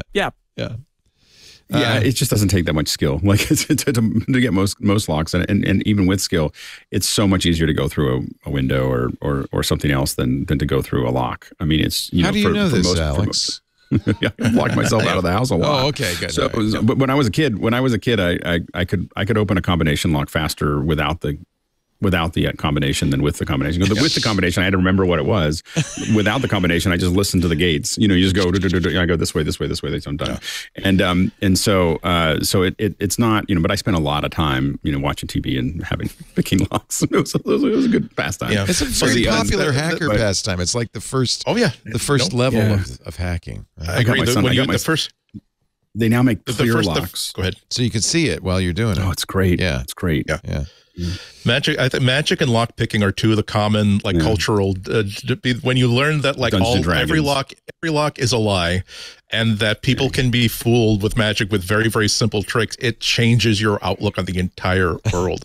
But the last thing I'll point out is that do you remember like the time where you'd be walking down the street and you see, wow, I keep seeing a lot of big white plastic Bic pens that the end is kind of like all scratched up and flared out. I wonder why that is. And that's because like it spread like wildfire, the knowledge that a Bic pen was exactly, if you just jam it into a bike lock with a circular keyway and just keep rubbing it, it will pop open. And now the bike locks don't work that way, but that's the sort of thing you're afraid of. Again, not the professionals, but the people who who will steal a bike if they find out, hey, wow, there's this really easy. I'm not going to invest the time, money, and expertise to learn how to pick a circular keyway. But if I find out from somebody that, hey, there's a cool trick that you can just take this Bic pen in your pocket and open up any bike lock, that turns them into a knucklehead who will probably take your bike and then just simply throw it into a ravine after they're done with it because they weren't interested in stealing it anyway. The lock is a lie, says Andy. Every lock is a lie. Eufy has launched a FindMy-compatible smart tracker. Eufy, which is Anker's consumer electronics division, does some good stuff. About a year old too late. Yeah. Well, it works with FindMy, right? So it's a little cheaper than an AirTag. It looks like a little bigger and bulkier than an AirTag. Apple has officially certified the security smart track link. So it's a made for iPhone thing. $19.99 is a single unit, $40 for a 2-pack. Get the bundle for $50 that includes a yard sign saying protected by Eufy security, which is pretty funny since this isn't a lock. Yard sign saying, burglars, please Google Eufy and how to override for instructions on how to break into our home. It can play an alarm and has a replaceable CR2032 battery. It can last up to a year. Hey, I did get a notice from my AirTags. It's been a year to replace the battery. Is that pretty easy to do? Do you just unscrew it? Yeah, I have to replace mine too. Yeah, don't buy the one. Don't buy the one with the bitter coating because it's actually too thick. The one that keeps kids from eating batteries, you need to buy the ones without the bitter coating. No bitter coating. There's no tolerance. Yeah.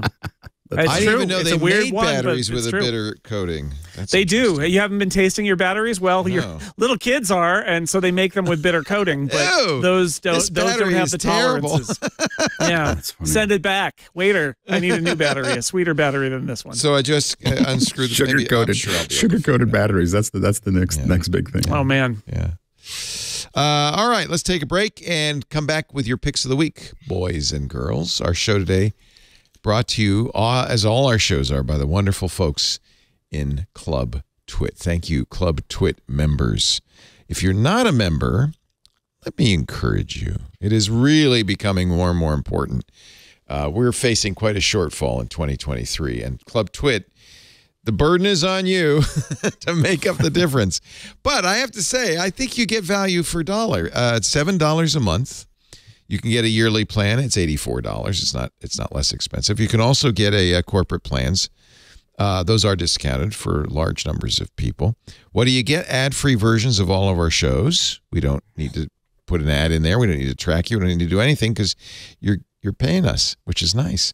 You also get the bonus content, which will include, I believe, today, Andy's rendition of what was it you were singing? I forgot. It was a medley of Tom Jones hits. Yeah, Tom Jones singing Prince song "Kiss." It's quite good, and I think we had a hand dancing from the other panelists.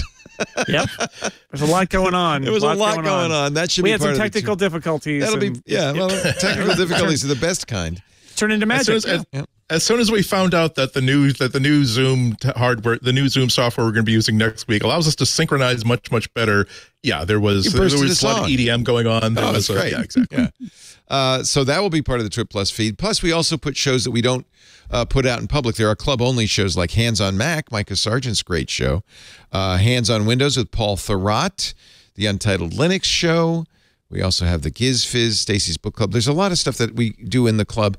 And I have to say, it all centers around our wonderful Discord, which is the best social network ever. If you want to hang out with a few thousand people who are Twit listeners and viewers who are interesting, savvy, cool, and marvelous dancers, this is the place to be. It's not just discussions about the shows, by the way. We have all the geek topics in there, and you can add more if you want. It really is a lot of fun. So $7 a month, you get the Discord, you get the ad-free versions of all the shows, you get shows we don't put out anywhere else, you get content from pre and post shows that we don't put out anywhere else.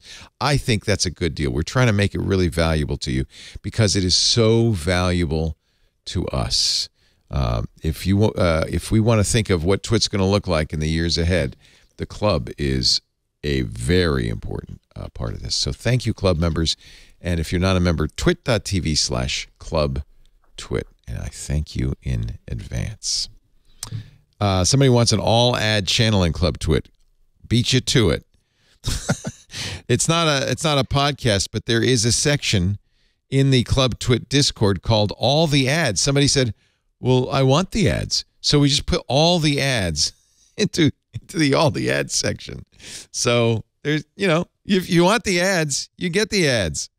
If you want them, but only if you want them. Twit.tv/clubtwit. Now, pick of the week time. I'm going to start because there's been a big move away from Twitter of late into something we've been doing for a long time. In fact, if you look at my lower third for the last few years, it's not said at Leo Laporte on Twitter. It said twit.social/@Leo. That is our Mastodon instance, open to all, but it's pretty much designed for people who listen to our shows. I have it in the advanced mode, so it looks a lot like a TweetDeck. And it's become a Elon-free microblogging network that's really, really great. You're all welcome to join it, but I see a lot of people join us. Stern just joined it from the Wall Street Journal saying, well, what's the iOS app? Because the web is great. On your desktop, there's a web app. There are also apps for Mac OS for the desktop. But if you want to use it on iOS, there are maybe a half dozen different Mastodon apps because it's an open source project. It's open. There's a strong API. It uses ActivityPub. So a lot of people have written apps, but this is the best one. It's open source and free from Metabolist. It's called Metatext. So this is more informational. It also supports the iPhone, the iPad, as well as the iPhone.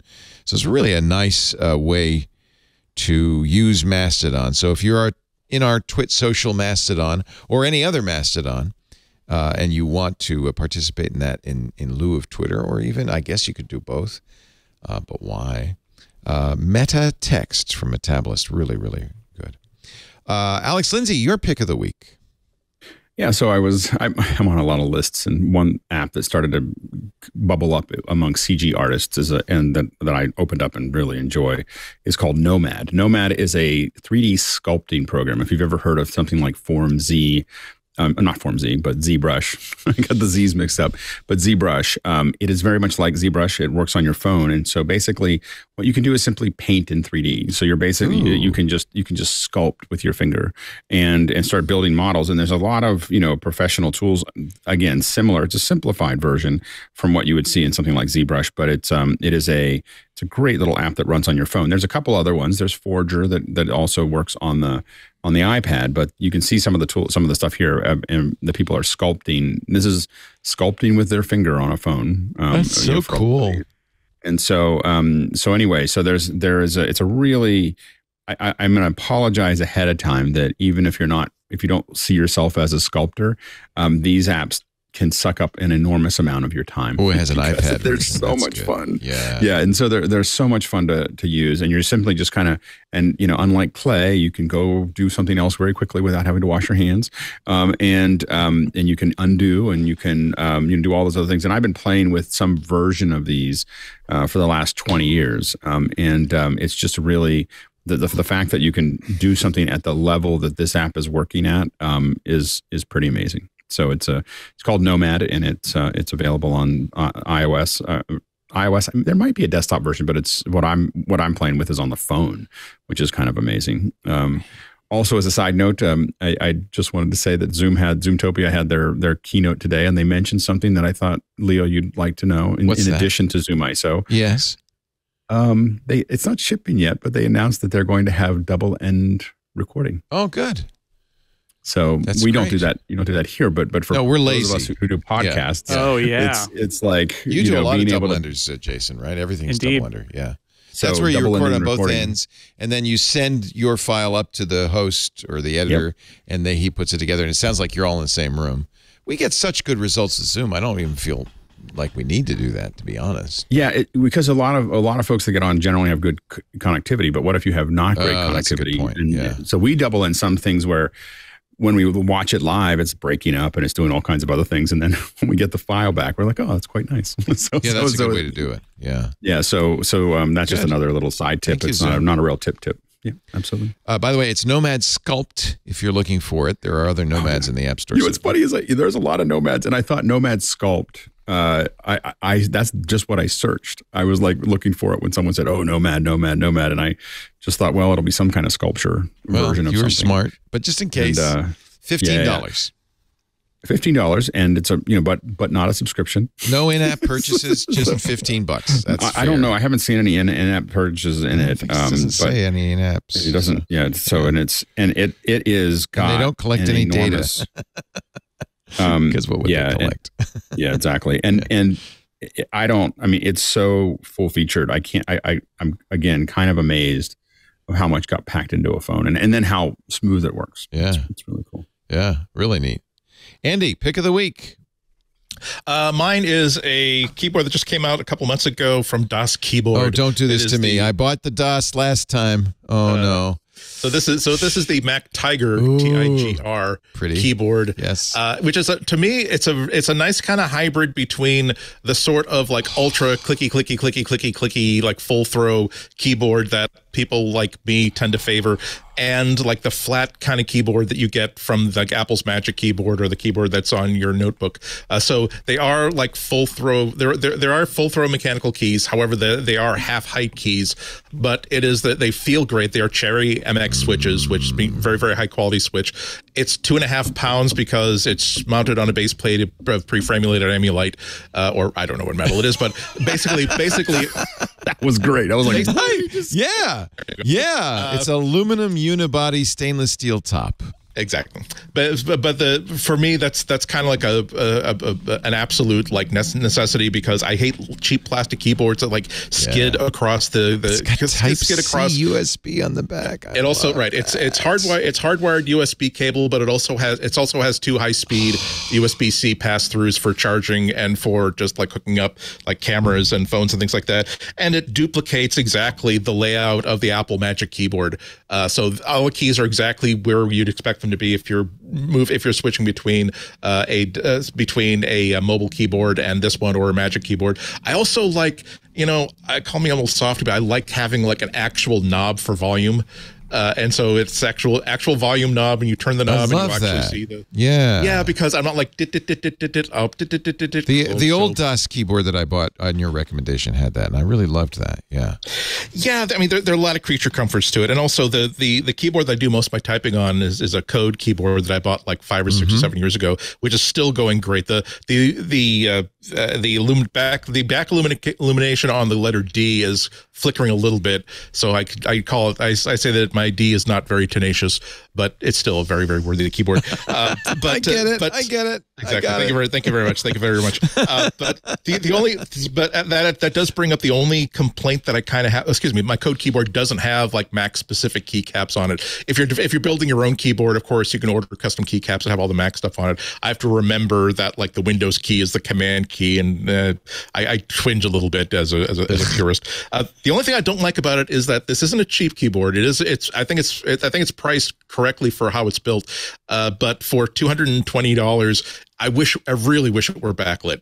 That's something that feels like it should be table stakes for a keyboard that costs more than $200. Because I don't, and honestly, if you don't have a backlit keyboard, you don't recognize how important it is until the first time you have to switch to a non-backlit one, and you're realizing that, oh, I have to put another light on my desk just to make sure that I can find the home keys really, really nicely without having to flash flood light with everything. But I think that this is a really, really good substitute for people who are not into spending $300, $400, $500 on like the ultimate. Oh no, if it's not like the blah blah blah with solid gold spring back keys, blah blah blah, and custom colors and that sort of stuff, it is a very, very nice upgrade for people who do lots and lots and lots of writing, lots and lots of work on the keyboard, and have sort of had this idea in their head that maybe this keyboard they've got on their notebook or the keyboard they've got on the low profile Logitech or Magic Keyboard just ain't cutting for them. It will take, like any keyboard, it's going to take you a day or two to get used to just simply the fact that it's a different keyboard than what you're using.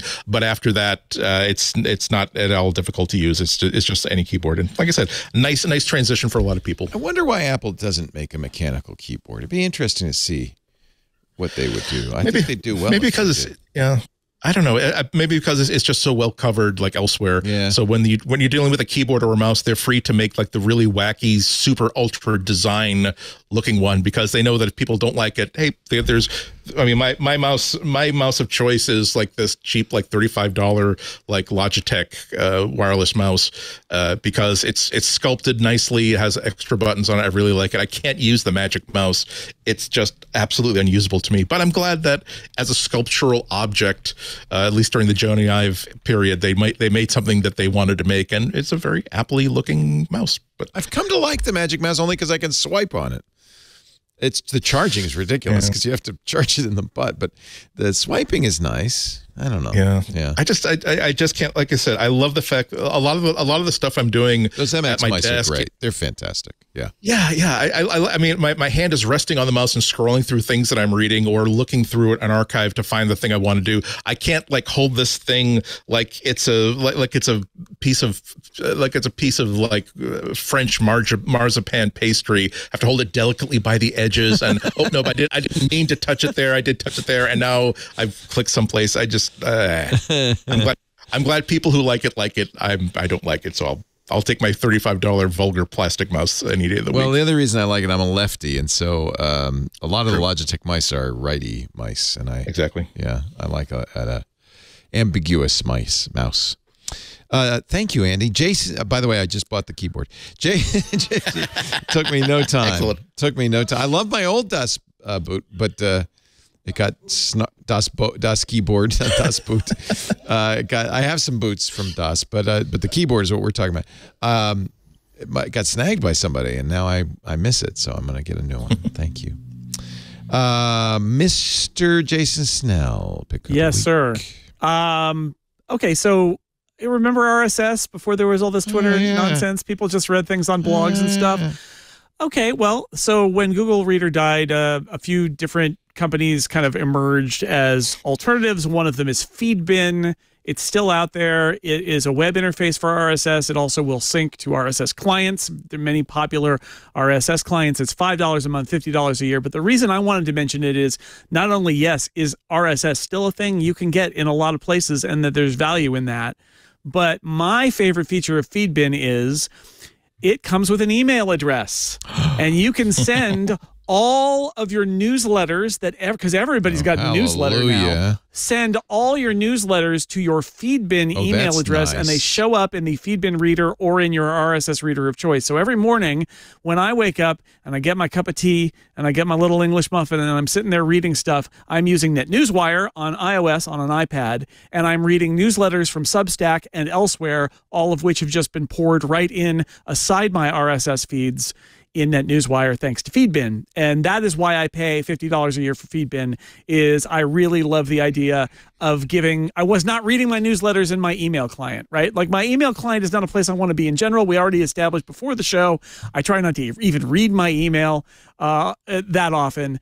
I definitely don't want to sit there and read newsletters in there. And so I forward them all.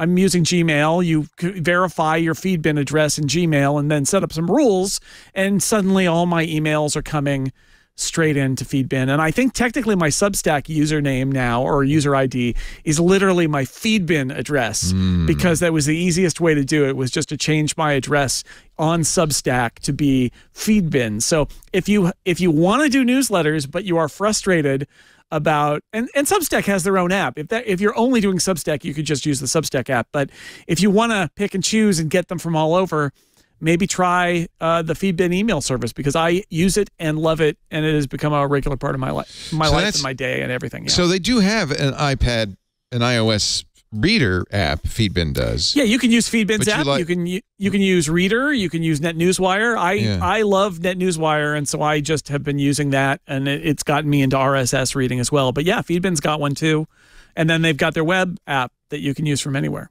Okay. Wow. Now you got me. You know, I still use RSS every day, all the time. Yeah. Because that's how we do our beat checks. You know, that's how I look for news. You can follow people in Mastodon in RSS. You could follow YouTube channels in RSS. So having a good RSS reader is great. I love this idea of having my newsletters go to it, though. I really like that. Literally anything you can send via email, you can stick in there, which is pretty great. I really like that. Yep. Feedbin at feedbin.com. Thank you, Mr. Snell. You'll find Jason at sixcolors.com. His incomparable podcasts are truly incomparable. All his podcasts are available through the website, sixcolors.com/podcasts. Anything you'd like to plug? Sure. Theincomparable.com is a fun network of pop culture podcasts. So if you want to hear us talk about nerdy things that are not technology, give yourself a break after listening to many tech podcasts. We are talking about fun stuff over there. So that's, you know, it's all good stuff. You can find something that you care about. If it's a movie or a TV show or whatever, you can find something about it over there.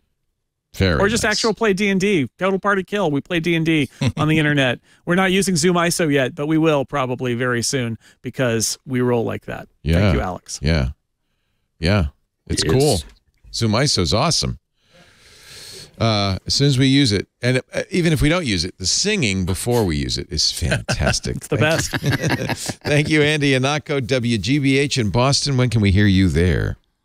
Thursday at 12:30, I'm at the BPL studio, so come on down to the BPL and watch it live. Or if you can't come into Boston on Thursday afternoon, the day before Labor Day, day before Veterans Day, go to WGBHnews.org to stream the audio live or later, or go to the WGBH News YouTube channel to also see the video streamed live or later.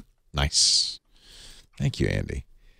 Mr. Alex Lindsay, boy, you got to check out officehours.global, his amazing world-swallowing thing, Sabado Gigante. What's up on office hours these days? You know, we had a great session because Zoomtopia is this week. You know, like when Apple does something, it's a lot of Apple stuff for a week. And this week we're thinking a lot about Zoom. So we had actually someone who's building entire events and has built this whole OBS platform using the SDK. So he was on this morning talking, you know, through that. Tomorrow we're going to talk about what we saw in the keynote. Thursday, members, you know, Andy and other folks from the Zoom team are actually going to come on and answer our questions. Oh, nice. So and then on Friday we're talking. We made a big move last weekend, which is that we had a small rack and we had to move all the hardware that runs our show to a large rack. And of course, because we're on every day, we had 24 hours to do it, or really more like 22 hours to do it. Not that we were counting. And that all went well, but we're going to talk about that. We're going to talk about what we're doing with our, what we call Office Hours 2.5, which is, us adding, fully integrating all the Zoom ISO stuff, so we have all the isolated feeds, so that we can, resync everybody's audio, have control over all of those bits and pieces. So that's kind of our next thing. It's the R&D lab for everything we do here. That's for sure. We have a lot of fun. You must watch officehours.global for more information, or for an invite to join the show live as a participant. And of course, if you want to hire Alex, 090.media. is the business end of the stick. Thanks to Andy Carluccio from Zoom, who has helped us a lot with the Zoom ISO. He came by Friday, and he's a pretty smart guy. Set up. Yeah, we really appreciate his help. He's great. Yeah. And thanks to all of you, Club TWIP members and regular listeners. We appreciate your being here. We do MacBreak Weekly on Tuesdays, and now we are in daylight. We are out of daylight saving time. We're in standard time, so it's Tuesday, 11 a.m. Pacific, 2 p.m. Eastern, 1900 UTC. The live stream is at twit.tv/live. irc.twit.tv is a place everyone is invited to chat. Of course, if you're already in the Club Twit, you can chat with the Discord as well. After the fact, on-demand versions of the show are available, edited, polished up, ready for your delectation at your leisure at twit.tv/mbw. There is a dedicated YouTube channel as well for MacBreak Weekly. You can watch there. It's also a great way to share clips with other people, because YouTube supports that very nicely. After the fact, just, subscribe, and that way you'll get it automatically. You don't even have to think about it. All of the podcast clients out there know about MacBreak Weekly. We've been doing this since 2005, so there's not a one of them doesn't have us. So search for MacBreak Weekly, or better yet, search for the Twit Network. Subscribe to the shows you want. You'll get them automatically. And if you'd like to leave a review, it really helps us tell the world about your love for MacBreak Weekly. Don't tell it about your hate, though, because you should keep that a secret. That's not nice to share that. Thank you, everybody, for joining us. We'll see you next time. Now, get back to work, because break time is over. Bye. If you are looking for a midweek update on the week's tech news, I got to tell you, you got to check out Tech News Weekly. See, it's all kind of built in there with the title. You get to learn about the news in tech that matters. Every Thursday, Jason Howell and I talk to the people making and breaking the tech news, get their insights and their interesting stories. It's a great show to check out, twit.tv/TNW.